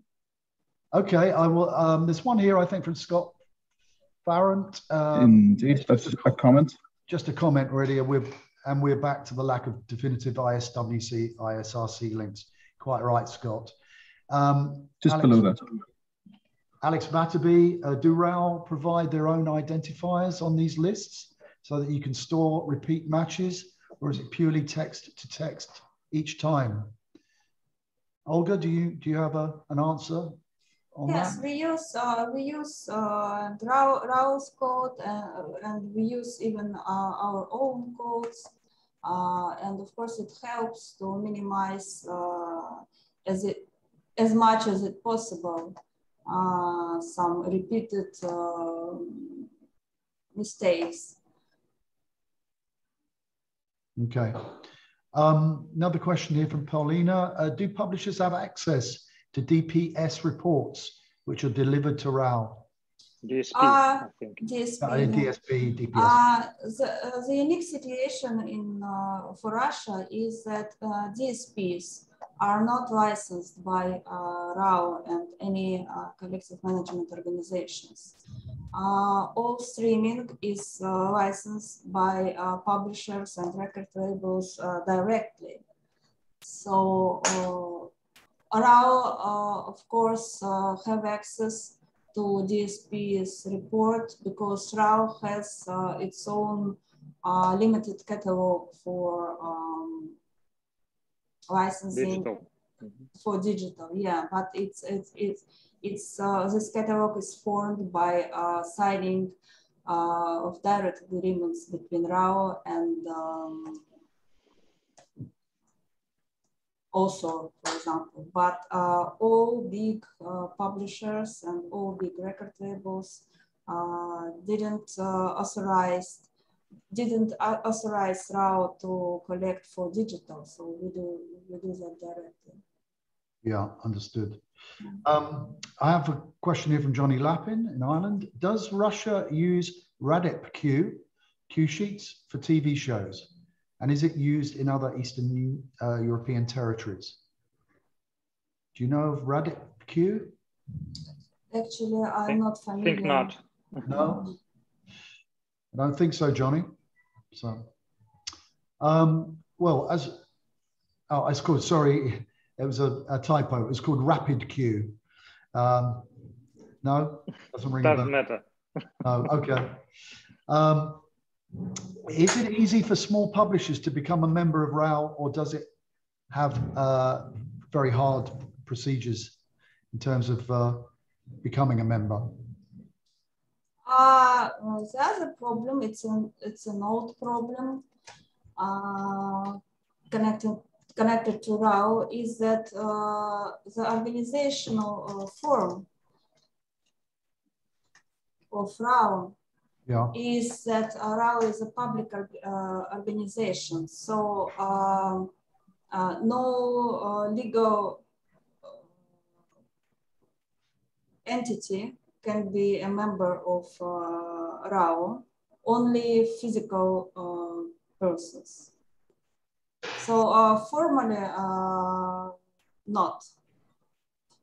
Okay, thank you. You've answered that question. I think what's becoming clear is that RAL really does need to up its game. I think we need to bring some pressure to bear on RAL to improve certainly its metadata and its identifiers, because it sounds to me as though they're lagging very far behind many societies in Europe. Laurie, I'm going to probably give you the last word here. Anything you'd like to say to sort of wrap this up? No, I mean, thanks for inviting me, and thanks for focusing on Russia. As said, you know, it is one of the fastest growing music markets that we see, and just the last point I would like to say is that obviously I think the next step in the development of the market must be that, in addition to the, if you will, the traditional DSPs, that the music right holders can start to efficiently monetize other types of digital platforms, which are generating elsewhere in the world more and more revenue from the likes of Peloton to Facebook, TikTok, and so forth. So that comes to the point, which is we need to develop the online liability rules to ensure that that licensing is possible, that the rules are clear. Excellent point. My thanks, Laurie, to you, Olga, and Dimitri. I think, I hope that, like me, many of us today have learned a little bit more about the market. As you say, it's exciting, it's dynamic, it's going to grow, and I think it behoves us to make sure that RAL, particularly, but with other organisations and agencies in the region, do their best to push the money through quickly and efficiently and accurately, and most importantly, transparently. So thank you all very much for joining us. Thank you all. Thank you. Thank you. Jackie, back to you. Bye-bye. Yeah, thank you very much. Bye. Thank you. Have a nice day. Goodbye. Thank you. Have a nice day. Okay, a very overview, and obviously an extremely challenging market in a number of ways. So, but a perfect opportunity for me to trail the Society Publishers Forum happening tomorrow, and Johnny will speak more about that later on. So thanks for that panel. Now we move to what could be a very interesting discussion around collective rights management issues in Europe.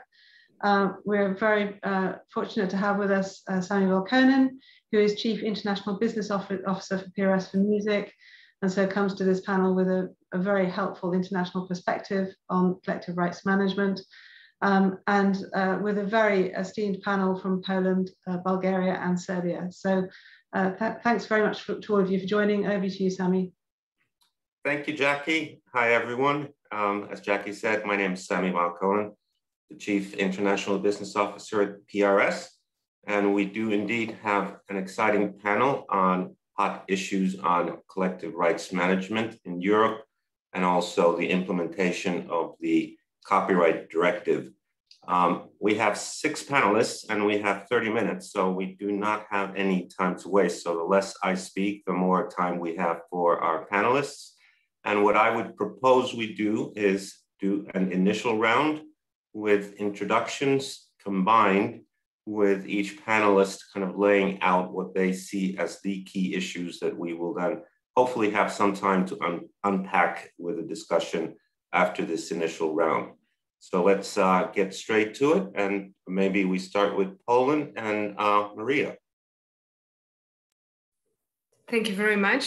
I hope you can hear me well. Thank you for invitation and having me here.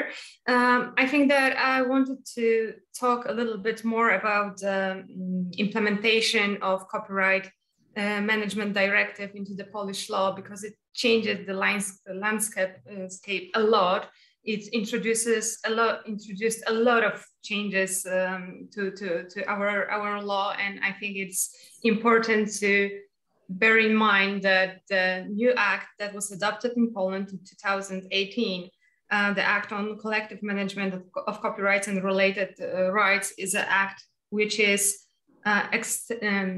has a lot of specific regulations in it that bind all CMOs which are strictly defined in this act. So this is the topic that I would like to raise and discuss with you all.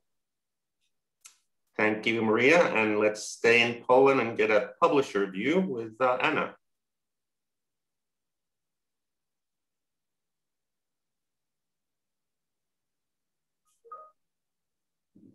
Are you here, Anna? Well, then let's move a little bit.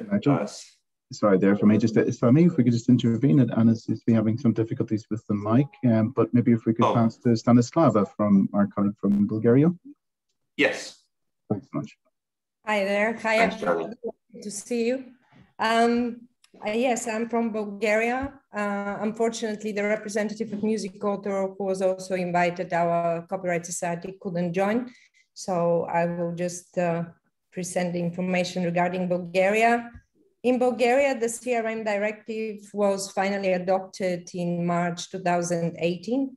In general, all the directive requirements were all implemented, except that in the field of broadcasting, the 2 collecting societies which represent music rights actually kept their exclusivity and their legal monopoly status. In the field of public performance, actually, there was a liberation of the market.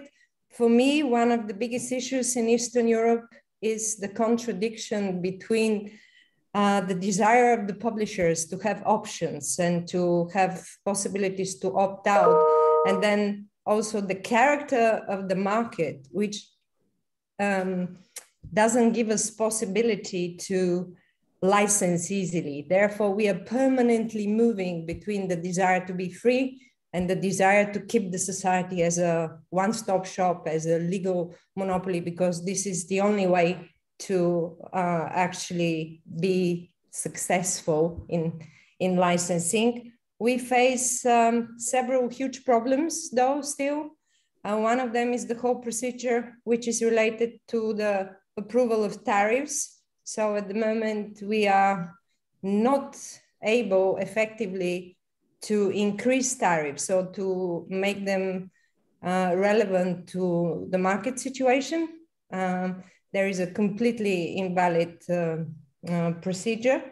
And yeah, therefore we are losing money every day. But at the same time, together with the CRM directive changes in the copyright law, we managed to introduce several really good changes, which helped us collect more money from concerts, for instance. We introduced a shared responsibility between venues and promoters, for example.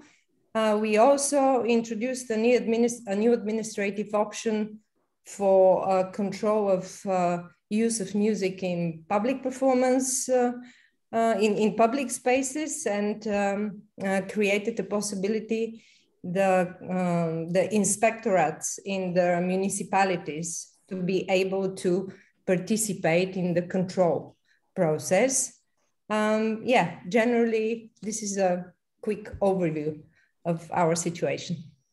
Thank you very much, Stanislava. Maybe we go next to Pavle from Sokoj in Serbia. I guess the CRM directive is not impacting your market very much. Yeah, hi everyone. First of all, I'd like to thank everyone at ICMP for inviting me. And I would like to apologize beforehand because this is actually my first time participating in this type of an event. So if some stage fright strikes me, please bear no mind to it. I think I will overcome it. You're doing fine. When it comes to the current copyright situation in Serbia, I believe that there are two topics to be addressed. On one hand, I'm afraid that there is a large discrepancy between the European Union standards and directives and our current legislation, but that is all about to change. Since a new law on copyright and related rights is in progress to be adopted, which I believe will harmonize Serbian law with 10 out of 11 directives, because at the moment when the whole procedure started, there were only 10 directives. And there's the one from 2019 on regarding the digital single market, and everything, all of the aforementioned regards the Chapter 7 negotiations of Serbia's joining the European Union, which and that chapter relates to copyright. So that is something which needs to be changed and harmonized and adjusted in order for Serbia to complete that chapter. When it comes to industrial property, I believe that we are harmonized, but when it comes to copyright, there is some work to be done. And I believe that one part of our today's discussion will concern possible implications of the remaining two directives which will be implemented, and that's the Orphan Works Directive from 2012. That's also the CRM Directive from 2014, as well as the Marrakesh Treaty regarding certain benefits for blind, visually impaired, and otherwise print disabled persons. So that's one big topic. On the other hand, the second big topic, and I believe that my colleague Tanja Bukvic will address also, is the situation between CMOs and publishers, which we both believe is drastically improved from the past years, where we were watching each other like separate sides, but recent developments have showed that we are all on the same side and that we are all fighting for right holders' rights, basically. Well, that sounds great. Tanja, will you continue from that?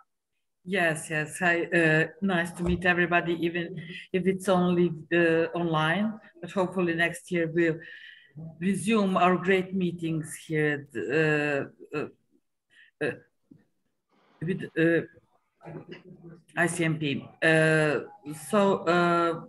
I will agree with Pavle. The relationship between publishers and the society was never better, has never been better.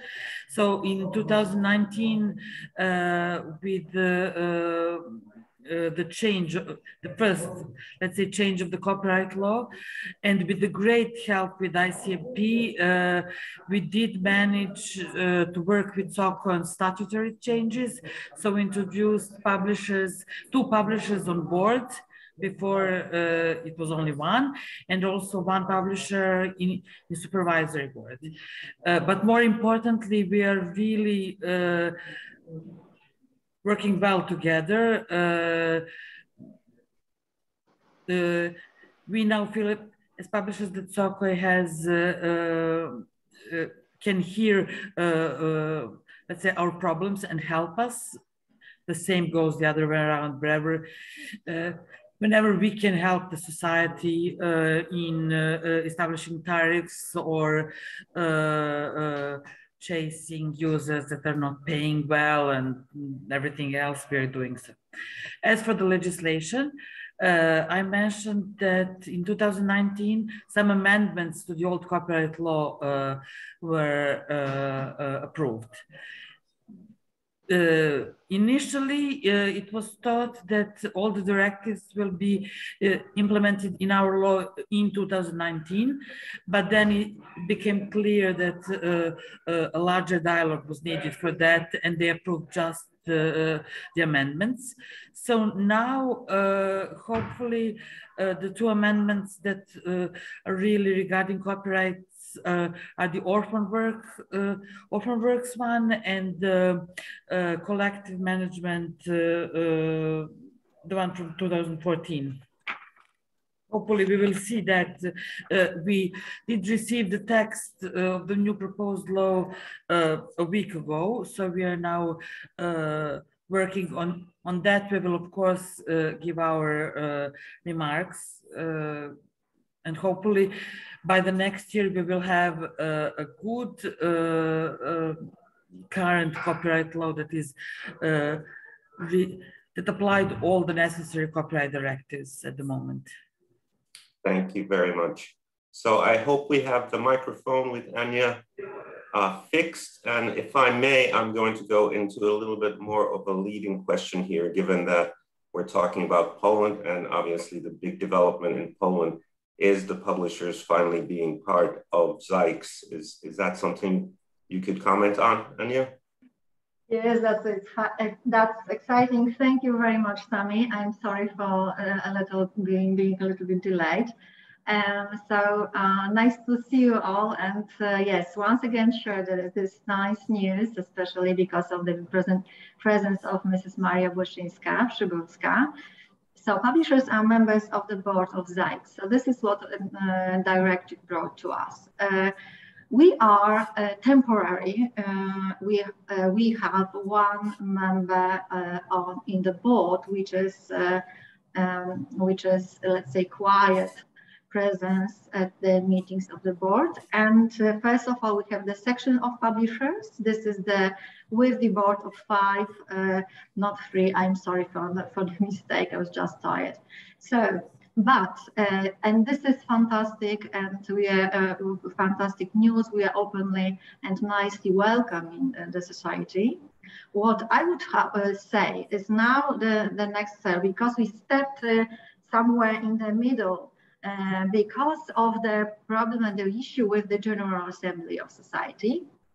And I think this is the biggest advantage and the biggest thing and the biggest value of the European directive.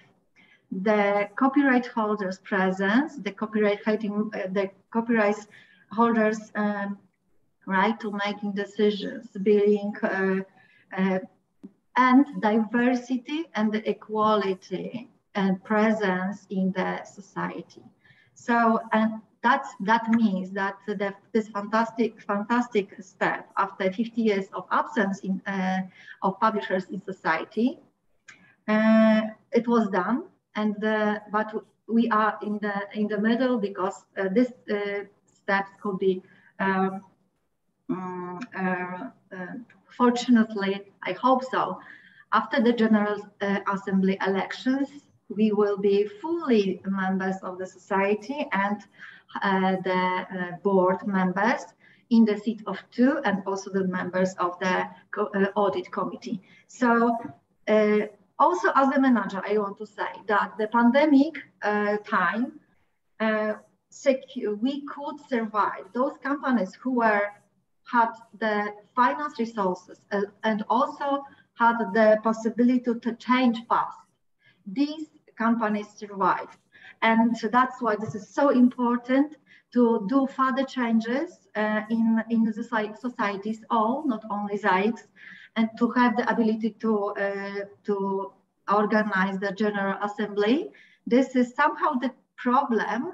I would like to ask you how other societies solve it, because this is the highest value, the transparency and the right of copyright holders, diverse and equal, to make the decisions together based on realistic facts. So how you solve it in other territories? Did you have the General Assemblies? And this is my question to you all. Thank you, Sami. Thank you. Would we maybe go to one of our society participants for a response to Anya's question. Yeah, sure. As Tanya mentioned in her introductory talk, there have been certain amendments. Actually, there was a new statute of SOCOI adopted in April this year, which allowed previously only one publisher was on the managing board, and that was the only actual presence of publishers in the major governing bodies.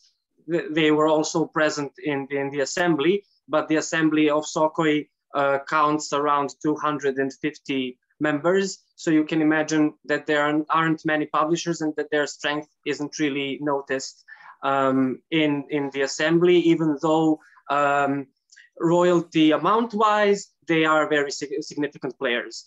So with the latest developments of the mentioned statute, now there are 2 members of publishers in the managing board, and there is also a single member of publishers in the supervisory board.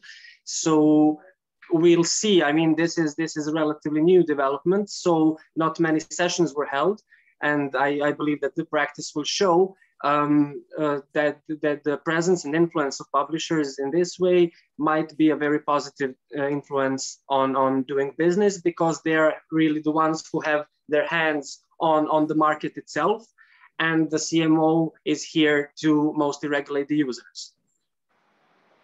Thank you. Yeah, I kind of feel like I need to interject here as well, because obviously the societies and publishers working hand in glove closely together, that is absolutely critical for the success of our industry as a whole. I completely agree.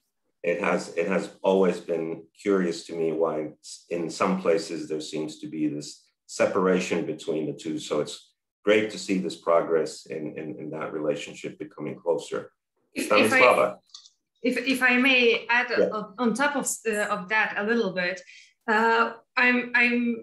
I think that at this point of time, the new implementation, the changes, the new statute of ZAIX hope get us to the new point, to the new stage in history, where we have our publishers back. And answering to your question, it was a matter of legislature in Poland, because our CMOs have to be societies, and there were only natural persons in the societies.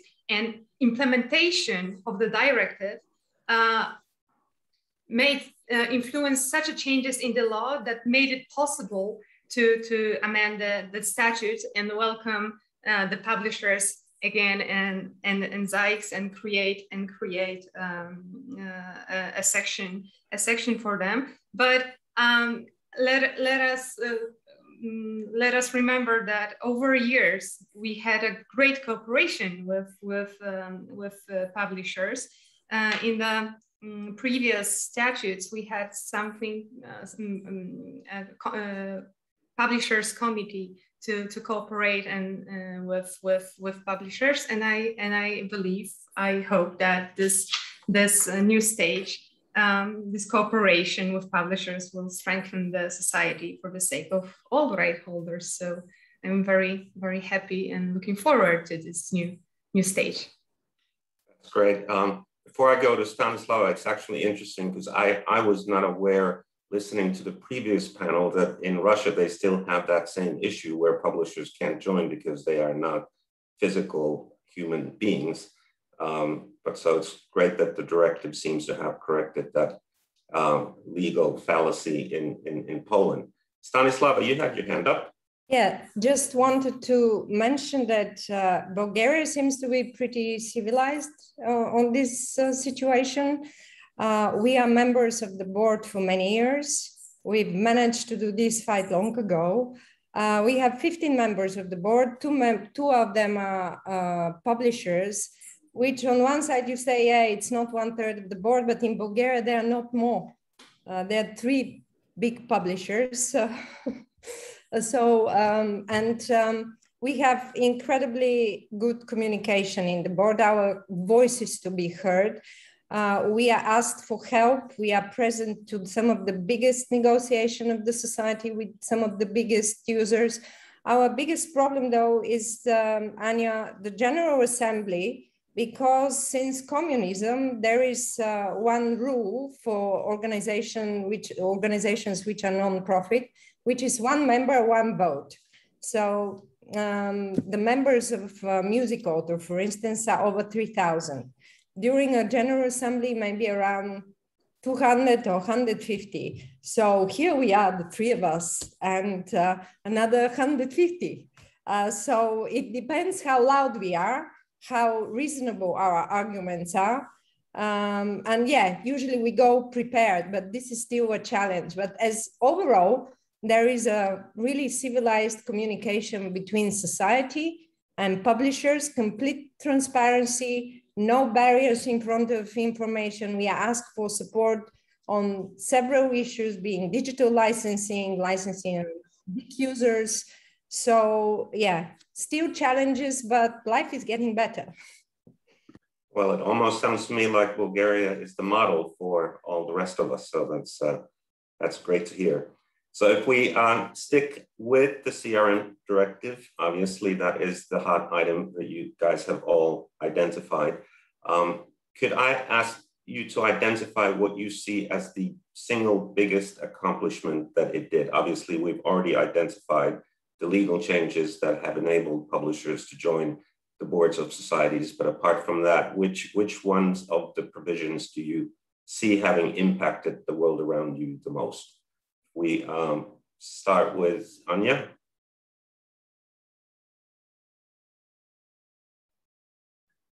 Well, we have started in rights only last month. So actually, it's hard. I cannot say from practical point of view. Oh, my apologies. So Poland has just now implemented it. Yes, and this is, as I said, this is temporary solution, only one publisher in the board instead of two, which is statutory in the statute of ZAIX. So until General Assembly will be organized, and we are waiting for it since a year. So that's why I asked other colleagues how they organize it, because as far as I know, everyone here is already after General Assembly organized this year during pandemic. It hasn't happened in ZAIX. So any decisions made are just made as the special circumstance, not in the just properly as it is said and in the statutory. So that's why I asked this question. How you were able to, how you did it, because I know you did. So let's see how we can solve this. Very interesting. Stanislava, you heard it? Yeah, we had a little window in the summer when the situation was a little bit more quiet. So there was a physical General Assembly. And there was another one planned for the end of October, which was canceled because the situation got worse and we are in the middle of a fourth wave here in Bulgaria. And so yeah, in the between these situations, it's the board of directors which is taking most of the decisions, but there were all sorts of complications because of that, like for instance voting the financial reports before publishing them and so on. So yeah, we managed to have a physical General Assembly. We managed just to slip in between the critical months, and there was a need to choose a new board of directors as well, which also happened, and therefore there was a real urge to do a physical meeting. Of course, keeping all the recommendations, like we were in a bigger hall, for example, where there could be space between all the seats and everybody was with masks and so on and so forth, but we had a physical one, yeah. So when was the directive implemented in Bulgaria? It was in March 2018, but most of the changes that were introduced with the directive already happened several years ago, because there were such fights between users and collecting societies that some rules needed to be introduced. Several of the changes that we introduced were already existing. And paradoxically, I can tell you that we found one very negative tendency, actually, based on the implementation of the directive. The liberation of the public performance market led to the appearance of several private legal entities which started licensing royalty-free music. And therefore, both societies, the copyright and the neighboring societies, started losing money. So it was not all roses based on the implementation of the new directive. Our markets are generally not willing to pay for music. This is a very, I think, Central and Eastern European problem. And therefore, whenever a little loophole appears in the law, there are hundreds of monkeys. I can assure you that that's not an Eastern European exclusive concept. Licensees not wanting to pay for music is a global phenomenon. I can guarantee you that. Yeah, this is the problem which appeared after the implementation. Otherwise, everything else was more or less existing, and we have solved all the dramatic issues with the positioning of publishers, with transparency, and so on. So, yeah. Thank you. And I am being conscious of time. I think we still have a few minutes, given that we also started a bit late. I apologize for my ignorance, but I'm now a little bit baffled by the fact that Poland only implemented the directive so recently. Was there a specific reason for that? If I may, the implementation took place in June 2018. That was the month when the new act came in, was enacted, the Act on Collective Management of Copyrights and Related Rights. And then the collective management organizations had 9 months from the effective date of the act to amend its statutes, to adapt terms and conditions for concluding the and terminating the agreements with right holders, and to adapt agreements to the requirements laid down by the act. So it was a process that took time, but all of Polish CMOs fulfilled their duties and revised the documents, including statutes and practices, because the new Act on Collective Management introduced great changes. As an example, I may say that in 1994, when the Act on Copyright came into force, it had only 10 articles about collective management. There were basic rules for collective management.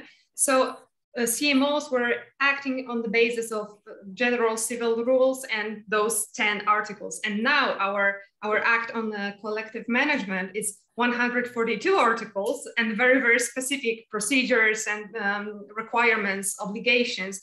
So it was a great process to implement the act to actions of CMOs in Poland. So the new statute of ZAIX was registered by the court in December 2019. So just before the pandemic. It changed the structure of the organization, changed the membership, changed almost everything. A lot of things changed. So still, we are somehow in a process of implementing that new rules that were adopted. And in my opinion, despite the adversities of the pandemic, we are doing a great job in implementing changes resulting from the implementation of the act and implementation changes resulting from that, from that implementation of directive. Thanks for that explanation, Maria. If we then end up and we go back to Serbia, where I believe you guys are in the process of harmonizing your laws with the directive, even though obviously Serbia is not yet a member state. How is that process looking? Yes, let me answer that. We are not a member state, but we have to adapt our laws to European Union directives in order to pass those milestones in order to be accepted as a possible member to EU. Even though the Collective Rights Management Directive is yet to be implemented in our law, there's we're already seeing benefits. As I told you, we did manage to change the statute of the organization. And even with the pandemic, to answer Anya's question, we did everything in online sessions of the General Assembly. And it was really a great success because usually only let's say a fourth of members of General Assembly came to physical sessions and voted. And instead, when we had online session, almost all members were present and voted. So we can say that the statute was approved with a majority of votes. So that was even better. The statute also says that it is possible to hold online General Assemblies, and of course there are some members that are disputing that. Perhaps Pavle can explain the problems that SOCO is having regarding this issue. Maybe we'll give the final word to Pavle then. Mm-hmm. Oh, way to go. Thank you, Tanya, for a very nice summation of the recent developments here in Sokoj.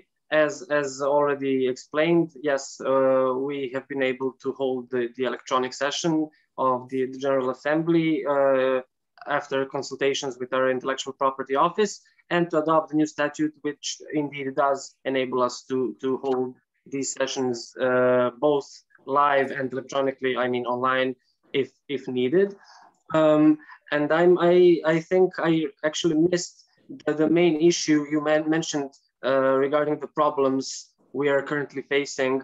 Do you mean regarding the implementation of the directive itself, or regarding some current business?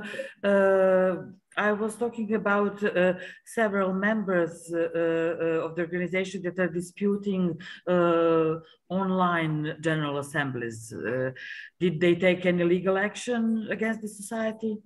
Oh yeah, that's the thing. So yeah, as I said in the beginning, we had acknowledgement and approval of the IPO, which is a supervisory state body for Sokoj, and we believe that was enough to make the whole thing legitimate. And also we reminded all of our members and interesting parties that even though there was a very strong will to make a live assembly, it was just not possible as certain bylaws of which were in force at the moment and were continuing forbade people to gather, I believe, in more than 10 people in the same closed space. So that was one thing, and we really didn't want to take our chances with some potential other state bodies to organize such a large meeting, regardless of how many people would actually come, because it was not just a legal but a health risk as well. And on the other hand, we were thinking about the financial position of many right holders, many of whom, when we're talking at least about songwriters, but also about publishers, were really depending on the distribution of funds, because currently SOCRI is only doing annual distributions. We are aiming to adapt and to improve our information systems so we can make more frequent distributions, and the statute as well as the distribution plan provides such possibilities, but we are still on the technical side while we get there. And having in mind that many right holders, songwriters, etc., haven't really received any funds save for certain extraordinary payments. And the holding of a session is very important because it's kind of a prerequisite that the Assembly adopts both the financial statements and future plans. That was a prerequisite in order for them to receive funds. Yes, you raised your hand, Tanya. Yes, just quickly. Yeah, we need to be quite brief. Yeah, we are really brief. over time. I just wanted to say to Anya and all our other friends in Poland, there will always be opposition within the society, opposition to publishers, opposition to change, but be persistent. Stanislav will agree with me, I'm sure, but be persistent and you will succeed. That is very well said, and what a fitting ending to this session. In terms of General Assemblies, I do have to say on my own behalf that while we will have obviously physical General Assemblies going forward, hopefully, having them hybrid and having the ability for membership to also take part virtually, I believe is something that has to be a standard procedure going forward. At PRS, we've seen a completely different level of engagement by our membership to the two virtual AGMs that we've had to have in 2020 and 2021. But I want to thank my panelists. Very interesting conversation. Thank you for educating me. There are several things that I learned that I did not know before. So I want to thank everyone and thank you to the audience.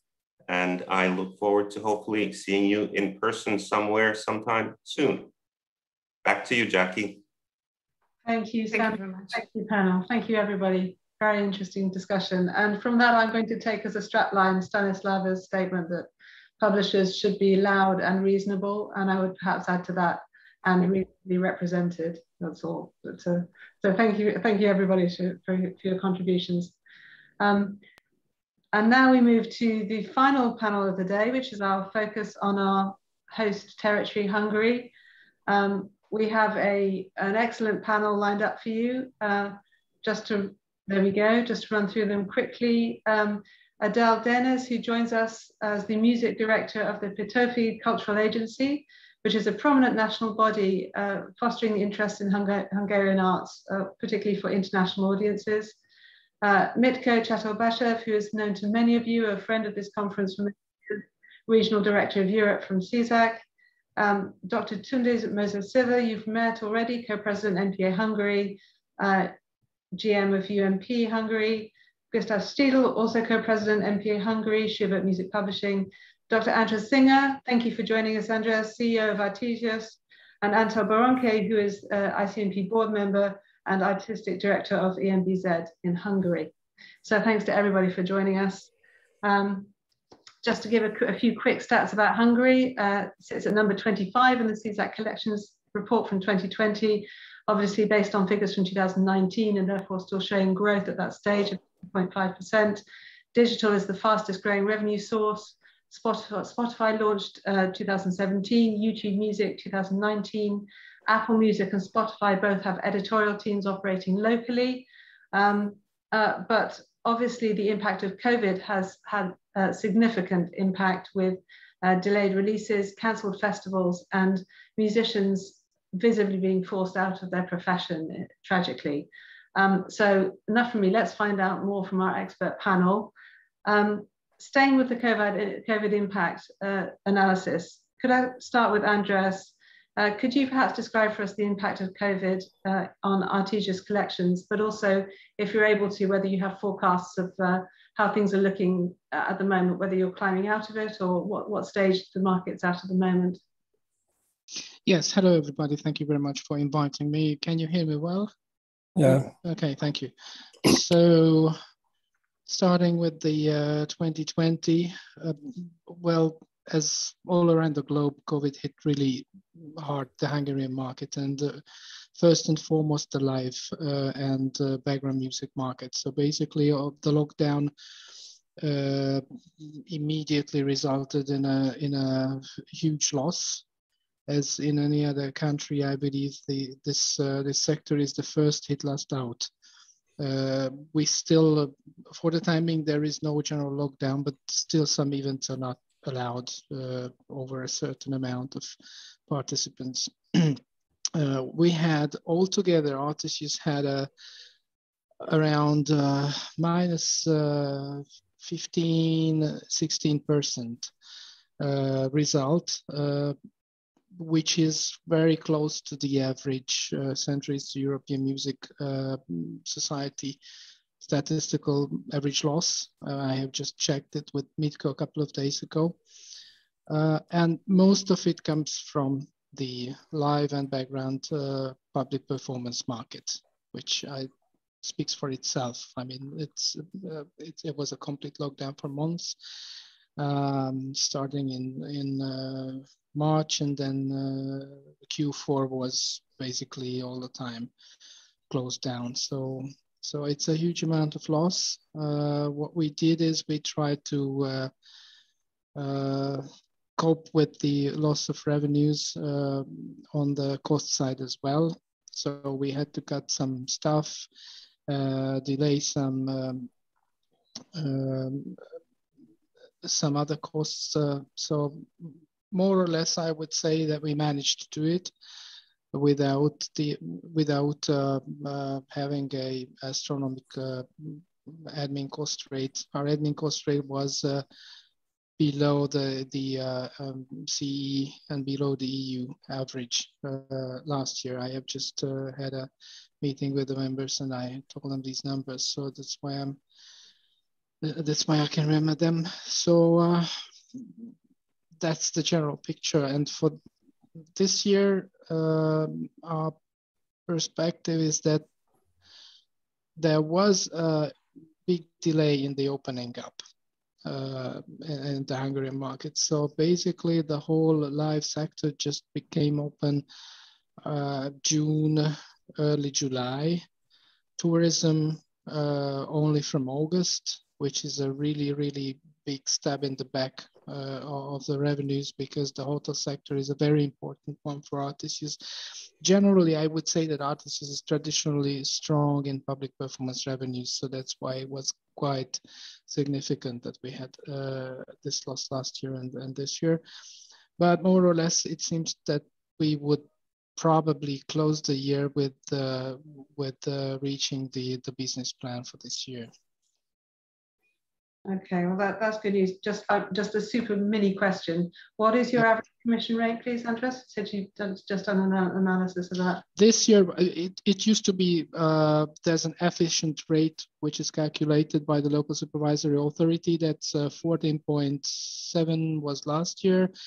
I mean 2019, and 2020 it raised to 18.7.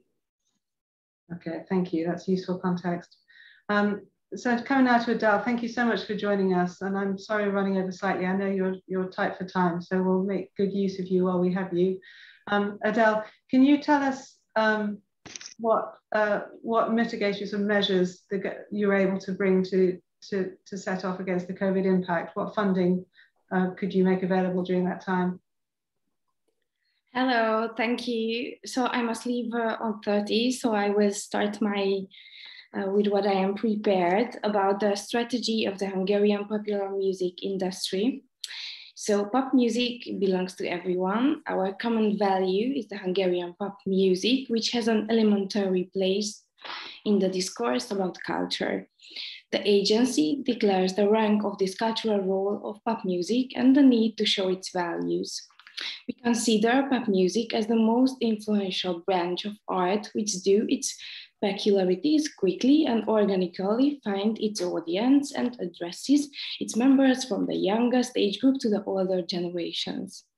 It is important to see clearly that the popular music culture is a force that shapes society and the cultural phenomenon that can transform even demographically diverse groups into an open, value-centered European thinking community. The strategy emphasizes the need of cultural education of our society, be it in instrumental education, songwriting camps, or even the social science interpretation of popular music culture. The strategy calls this process socialization, which in this context means both cultural mission and social responsibility. The 5-year plan constitutes of these pillar points: socialization, talent search, education, export of Hungarian music, establishment of the musical career model, and development of the communicational infrastructure. Each of these tasks tackle extremely important and neglected areas of the industry, and the agency's mission to realize them with the fullest potential. Our mission is to enable bands representing our national values to prove their talents beyond national borders to foreign music-loving audiences. We aim to bring the Hungarian pop music to the most prestigious international venues. Our task is to serve as an intermediary for the interest of the Hungarian pop music, and at the same time to ensure that both Hungarian authors and professionals mastering their crafts have access to cross-border up-to-date knowledge and network. Our long-term goal is to create an extensive and diversified international infrastructure to the pop music industry on which all industries of the profession can count on and build in further together. Continuous professional discourse with the participation of industry professionals, of artists related to pop music culture is a necessity. An important step in socialization is the creation of formal state-recognized and supported musical education, which encompasses and stimulates everything from childhood instrument selection and the conservatory system to the still missing higher education institutions and to the doctoral school. Talent search and talent management is the system of talent researches in Hungary, is supported by the Joy of Music program, like Öröm a Zene program, with the professional support of the Hangfoglaló program, which also became a prelude to the musical career model coordinated by the Petőfi Cultural Agency. It is necessary to ensure greater publicity and wider access for the artists of the Hungarian pop music life. It is essential to rebalance our presence on social media platforms and reconsider the cultural programming structure of our radio and the quality of music of addition to our offline publications. The Petőfi Cultural Agency operates along the above-mentioned points in order to fully implement the spirit of a program of the strategy of Hungarian popular music industry. Thank you. So I think I must leave now, but I am so happy that you heard that, and thank you for the invitations. And I think, Gustav, you will help me if you will have some questions, and I will write it down and email everything about our programs if it's necessary. Thank you so much. Bye. Thank you, Adele. Much appreciated. Bye-bye. Okay. And the kind of work Adele is talking about is fundamental to our industry, isn't it? Building the skill sets within schools and the educational process to keep the talent pipeline flowing and invest in our culture. So very grateful for her input. So moving back to I'm going to go to the publishers now, if you're very patient. Perhaps you can tell about your experiences of COVID, where it hit the worst, and whether you're seeing recovery already in your numbers, or whether you think there's more still to come. Perhaps Gustav, could you start with your input?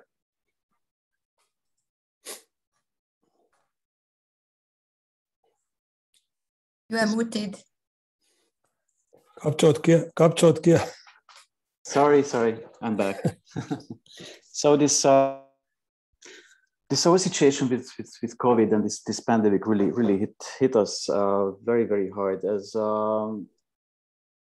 András also told previously that in 2019, also the collective system and also the collections just came to a very, very high level, and also the income was very, very good, better than even before any time. And it just dropped, yeah, 15% for art issues, but for us it was even more, unfortunately. And as we see the feedback, that it's not that quickly coming back than we thought at the beginning of 2020, when this whole thing, this nightmare started. The situation is that, as we learned, many of the habits of the music users changed. If you just come to concerts and live events, previously it was very possible that the promoters and the bands could count on the pre-sales, and they had some information about what they can expect. Now it's totally changed, as we see that people just decide to go, beside of course some very high acts, but generally people just decide in the last minute if they go to a venue or to a concert. It's still very important that they should be vaccinated in Hungary, but it's close to 60% of the population. But it's still not enough, as we see from the numbers and the visitors of the venues.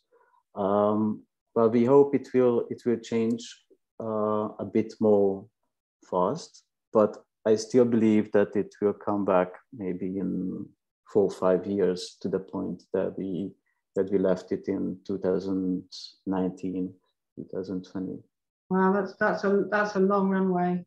Yeah. Also, there is a research that just came out. It was published a week or maybe, that 1/3 of the professional musicians decided during this pandemic close downs, decided to find other solution for earning money, because they had to. And 1/3 of them also decided to stay with music as a hobby only, and they were the professionals. Yeah. So. Okay, thank you, Gustav. And of course, classical is very important in Hungary and has been very, very badly hit, especially in the terms of rental revenues. Tunde, do you want to comment on that, rental? Yes, this was the first impact we felt immediately at the first lockdown, that as the concert life was locked down, we didn't have any revenue from the rental materials. But we had the same work with the cancellations. So there was a lot of administration with the cancellation, but no money at all, at least for 4 months. And then there was an opening at the end of around September, October last year. The concert life seemed to be started again, but then the other lockdown came.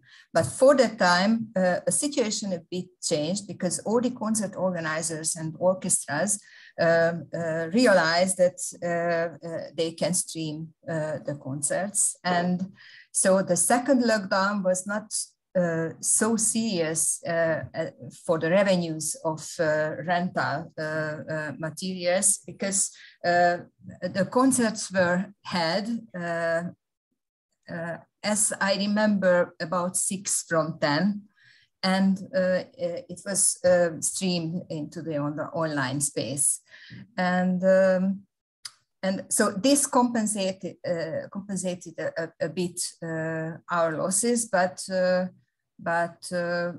as András mentioned earlier, the opening was very late in Hungary, so practically in the second half of the concert life, every concert room was closed, and the opening started just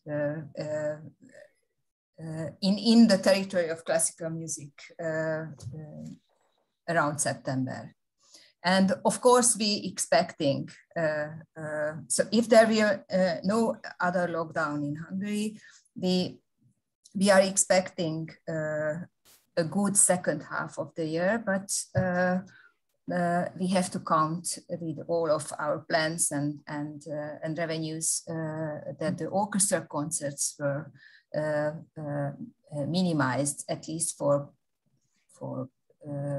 5 months, if you count the last 2 years. And we will see the impact of the royalties on the side of the royalties next year, because there is a delay or a time gap between the collecting of the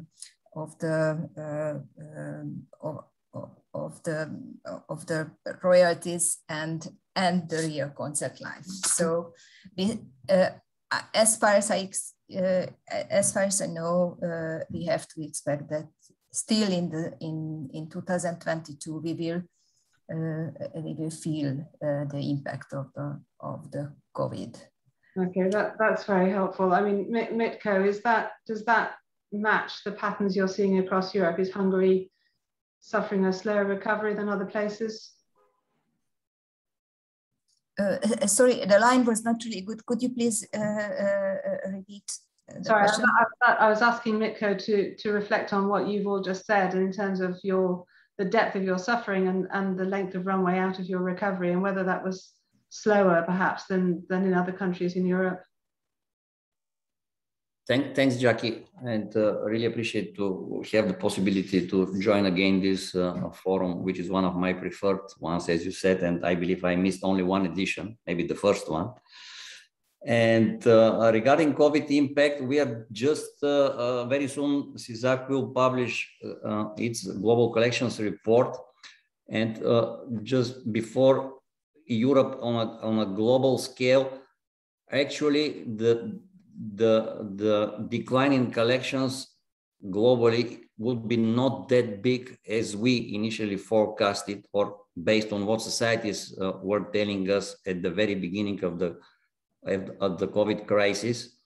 And initially we were forecasting between 20 to 35%, but it seems it will be much smaller on a global scale. Of course, not equally spread. There is a big drop in 2020 in the live sector and general licensing, up to 45%. And this is particularly relevant for the European countries. And because this has been always a very traditional, a very well-developed revenue source for European countries. So they have been all hit by the basically stopping the live and sector and different lockdowns that had impact on the HoReCa sector. Digital globally would have increased, of course, but not in Central and Eastern Europe. And maybe we talk a bit later on this, on the impact of the DCM directive. Digital continues to be a fourth source of income, at least for Central and Eastern Europe, after TV, HoReCa sector, and private copying. So digital in Central and Eastern Europe is about 2020 is about 20 million euros, and private copying is still 60 million euros. So the potential of digital is still not at the scale of a global increase that CEESAC is seeing in Central and Eastern Europe, and maybe we discuss a bit the reasons later in the panel. Yeah, well, maybe we go to that now, because there's a direct link, isn't there, between recovery and growing sources of revenues, and digital is the key source of growing revenue. So that's obviously also been a massive challenge for societies in adapting to the processing challenges and the capacity for processing challenges. So Andres, do you want to perhaps tell us how Artesius has adapted in the digital space, what changes you've had to make, how you think you're coping, and then we'll give a right to reply, I think, to the publishers to say if your perceptions match their practical experiences. So perhaps you can tell us what measures you've been taking. Yeah, I believe that the publishers probably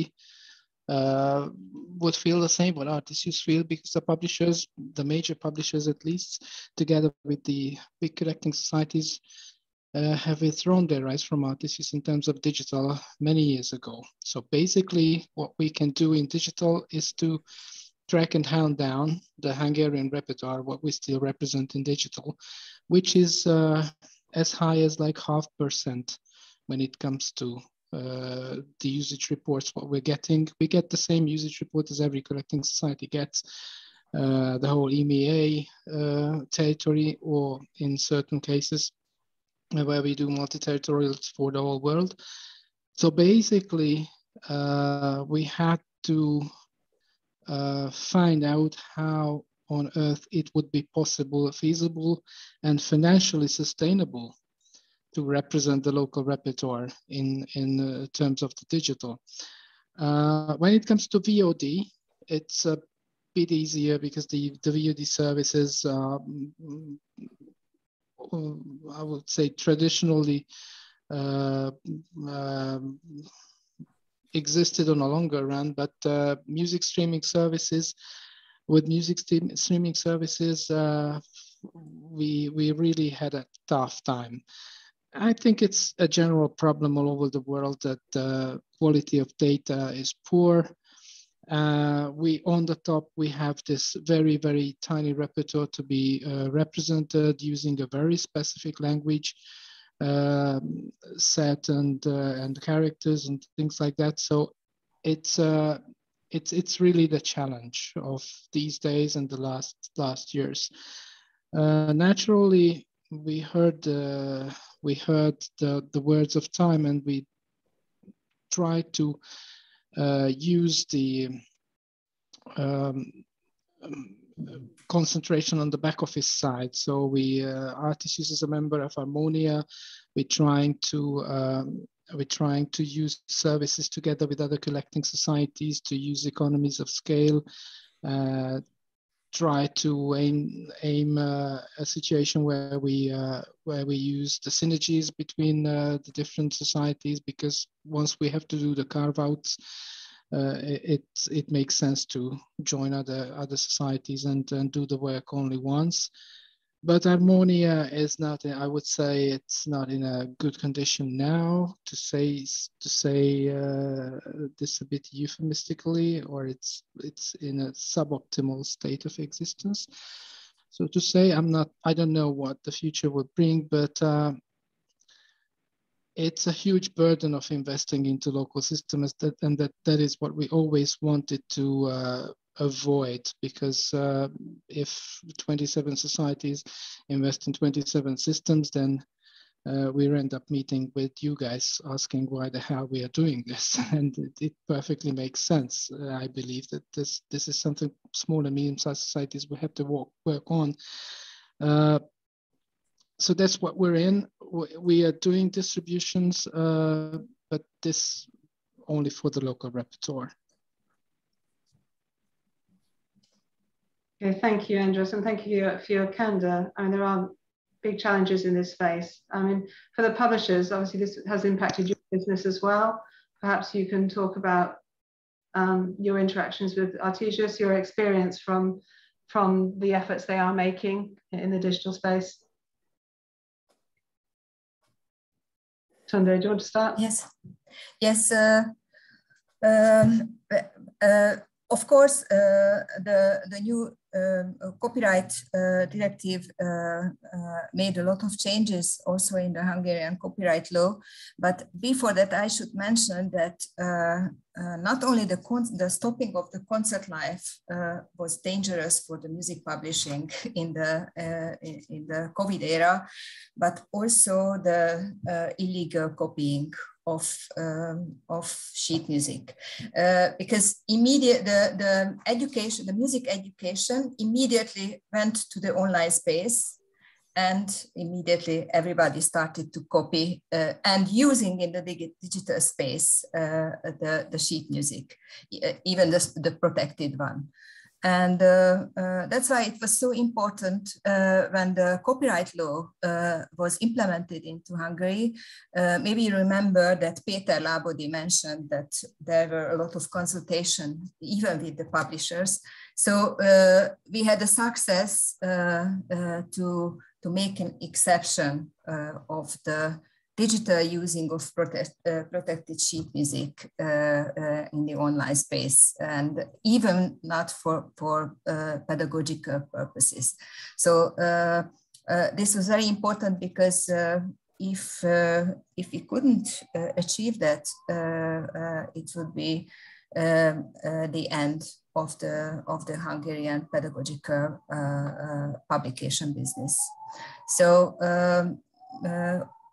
the Hungarian copyright law was not was strict in that case anyway before, and we had a fear before the implementation of the new copyright law that it would be legal to using sheet music on the digital space after the new law, but we succeed. It was a success to convince the people at the Ministry of Justice that it should be avoided. Thank you. May I add something? Yes, our publishing house is a sheet music publisher mostly. And we supply the Hungarian music schools 90% with our sheet music, mostly pedagogical items. So during the pandemic, we realized that our loss was more than 30% because of the online education. So that's why it was very important, as Tunde mentioned, that the 5th paragraph of the copyright directive, how they implemented in Hungary. So thanks to Lábody, Mr. Lábody, and thanks to the Hungarian Music Publishers Association, who made strong efforts lobbying in this case, the new law turned to our benefit. That is, according to the new law, the schools must have a permission from the publisher if they want to teach online. So it's bound to a compensation, and the size of the compensation, of course, is depends on the two parties. So at the end, it became a success story. Yes, but we will see. You know, the devil is in the details. So I'm afraid that all of the sheet music which was scanned and put in the servers of the music schools will not disappear in the short run. Yes, yes. So that's very interesting. Moving back to probably the main focus for a lot of people in the room on the copyright directive is Article 17. So. And because Hungary was so quick in transposing, maybe we have some behavioural traits we can already identify. So, Andres, have you seen any changes in licensee behaviour following Article 17? Actually, it's not Hungary where it's going to start. I have to tell you, all these big giants are doing their negotiations at a different level. We had, I think, we had an approach from SoundCloud, asking about our general approach. Of course, we gently try to accommodate the tariffs to the new regulation, but I have to admit that I used to be a copyright lawyer. That's what I'm saying, but still, I have to tell you that before the change of the legislation, I think the Local Copyright Act could be interpreted in a way that the liability of platforms could be already so they could already qualify as users. Naturally, it helps a lot that now there's a Europe-wide legal basis, and they cannot go and tell that they are just a postman. But I believe that their general behavior will change once the big negotiations, which are being done at a quite biggest marketplaces, will end. And so Hungary is more like a follower here. Okay, noted. Yes, okay, thank you for that. So we literally are, we started late, we're running late. So 2 more questions. We'll just finish up on the CRM directive, asking the publishers which are the most important provisions for you in relation to the CRM directive so far in Hungary? What measures have you seen most effect from? And Gustav, perhaps you could give us your high-level comments on the impact of the CRM directive in Hungary so far. Yeah, thank you. If I'm not muted, no.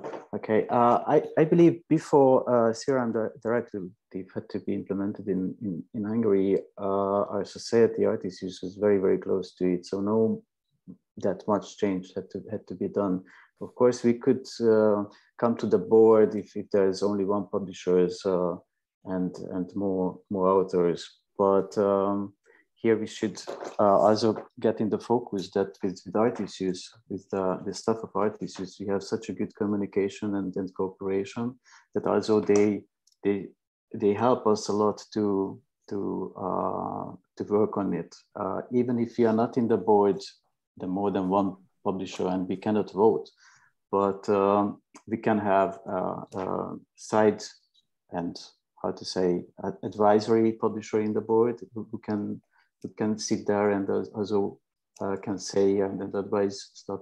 Cannot vote, of course, but also there is another meeting point with art issues where most of the publishers and the main publishers can sit down together with the management of art issues, and we can discuss the main business topics there.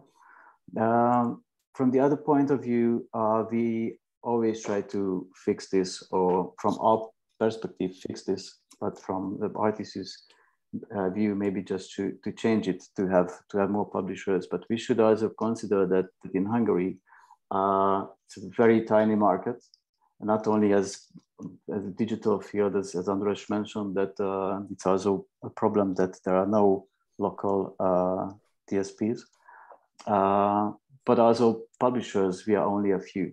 So we cannot fulfill the places. Of course, to have one more publisher in the board would mean that we have 4 more publishers in the General Assembly. Not the assembly, but what's the name of this? Delegate Council. Yeah, the Delegate Council, which is very, very hard to fill, because we also have a publisher, an active publisher in the controlling board of art issues. And also there is 30 registered members, publisher members of art issues. From these 30, the active publishers, which are not authors related, I mean, not only kind of self-publisher, text focused on one composer. Yeah, focused on one composer, not real publishers. I mean, it's only 15 or 16. So it's not easy, but the communication and cooperation with the society is great. Of course, from time to time and from year to year, we try to change this, and it's the board of the authors mainly vote against us. We should be stronger, maybe somehow, to change this, but I don't see now the possibility at this moment. I don't know how you see it, Antal, as you sat on the board for I don't know how many years, but yes, 8. You also fight it. Yes, I also fight it. As also in the last year, and it comes. And I fall down with that. Yeah. Yes, legally, it was only a recommendation from the European Union, not a directive. That's why the Assembly General didn't take as a must. So on the other hand, during my presence at the board, we can work very good together, and it was only one or two issues when I didn't understand the decision. So I of course wanted to widen the presence of the publishers in the board, but this way, as we worked, it worked very well. Thanks. Okay, so Andros, you have the final word on this. It's fair you have a right of reply. So as an outsider to hear that there is one non-voting publisher associated with the board, that sounds a bit odd in terms of. No, there's one voting, and there can be another one present. Okay, out of how many? 10 is it? How many? We have 10 members in the board, but one of them is not musical.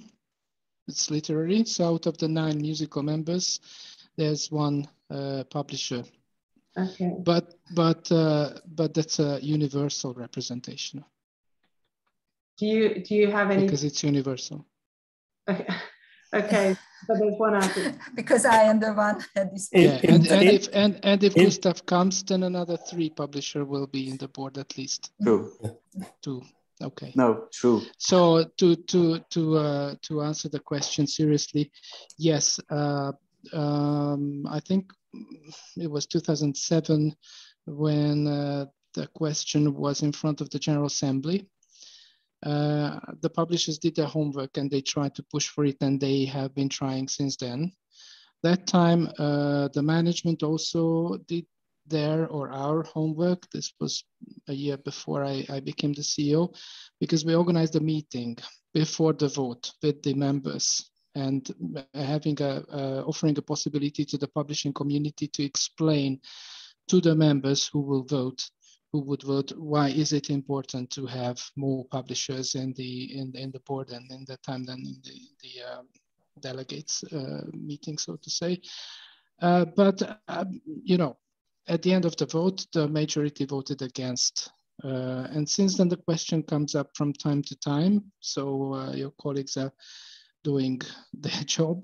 But as the majority of the votes is in the hand of authors and composers, probably there's a certain amount of disenchantment, so to say, towards increasing the number of publishers in the board. What we could do as a management is that after 2007, after this negative vote, we set up a specific advisory body dedicated to the publishing community, which means that I, as the CEO, shall have quarterly meetings with this specific publishing advisory body. And we have a general discussion on the strategic issues, business issues, and whatever the publishers would like to put on the agenda. And of course, any issue could be put on the agenda of the board and the delegates council after. So, I mean, it's a society, and without a legal obligation, we cannot enforce the members towards a specific result in any vote. I'll try to do my best to, at least to give the feeling to the publishers that they do have a proper representation in the governance of art issues. Yeah, because of course the directive talks about fair and reasonable representation. So yeah, which nobody knows how to calculate into numbers. That's interesting. All right, so much to say on it, but thank you so much, everybody. We've run out of time completely. Thanks to the audience for their tolerance in staying with us. Very much appreciate that. Really appreciate everybody. Mitko, I'm so sorry we didn't have time to hear from you much, but come back next year and we'll hear more from you. And thanks to everyone who participated. So that brings us to the end of our conference today, not the end of the whole event. I think it's been a really useful and enlightening series of panels, and I loved our video with our various regional members. So thanks everyone for joining. Johnny will now, I think, talk a little bit about the events over the next 2 days. And from me, thank you so much for joining. Really appreciate your input. And ICMP is nothing without its members. So Thank you for joining today. We really appreciate everything that we work on together. Thank you. Thank you for the organization. Thank you. Bye-bye. Thank you. Goodbye. Thank you so much, Jackie. Thank you to all our panel. And I can only fully endorse what Jackie's just said. ICMP is absolutely nothing without its members, its MPAs and its companies. So just wanted to thank all of the participants today for a great event. I do want to pay particular thanks also to the ICMP team here. They're working day and night, frankly, not just on regulatory and policy and licensing issues on behalf of the music publishing industry. They are quite extraordinary. They're up at the break of dawn, and really they're going home at dusk through difficult practical circumstances, and I couldn't be prouder of all of them. So warm thanks to all of the team, including particularly Jenny, Tarek and Raphael. You'll be hearing a lot more from them in the days to come. If we can't meet in person as an industry, we'll certainly be resuming the ICMP digital series, which I know many of you have been following closely over the last year, so more from that soon. Today we covered a lot of ground, of course, on Hungary, Russia and collective management issues. But one of those, this event today is really one of those events which is just crucial for our MPAs. It's by our MPAs, it's for our MPAs, and that's what we'll continue to do. I thought it was very striking that a lot of the issues raised were covering legislation, society relations, anti-piracy and metadata issues. That's really the four focal points, I would say, of ICMP's work, and really on the last of the metadata issues that leads us beautifully into tomorrow, which is the Society Publisher Forum. I would ask Jenny to share the link to that. I'm sure all of you have received that a few times. It's an Eventbrite link to the plenary of the Society Publisher Forum, which is a co-industry initiative run by CESAC and ICMP, supported by other industry associations. And Alex Batterby, who I can see there in our attendee list, Alex, of course, is the co-chair of SPF and has been working through some superb industry initiatives over the last year. So more details on that tomorrow, 2 p.m. Central, 1 p.m. London, 8 a.m. New York. So if you're up early on these side of the States, do join us. It's a global event. There's a lot of implications there in terms of cue sheets and the CWR and CAF updates that we've spoken about today. It's a 2-day event, so it will carry on over those 2 days, beginning at 2 p.m. Central both times. You'll see all details and agenda details within the Eventbrite link. So we look forward to seeing you there. All to say simply, thanks to all of our guests, thanks to CESAC, thanks to our society colleagues, thanks to FPI, government, but particular thanks, of course, to Jackie Alway. Thanks for chairing so superbly today, Jackie, and a feather in your cap, and thank you so much for that. And particular thanks in final words to our Hungarian hosts, to Gustav, to Tunda, to Antal. We're really sorry we couldn't be there in person, in the room together. Zoom will have to suffice, but we're really looking forward to seeing you very soon in person. In the interim, we'll get back to our day job, and we look forward to speaking to ICMP members tomorrow before SPF and over the next 2 days. Thanks to everyone, and all best for now. Thank you, Johnny. Thank you. Thank you. Thank you. Hope to see you soon. Thank you. Bye. Thank you. Bye.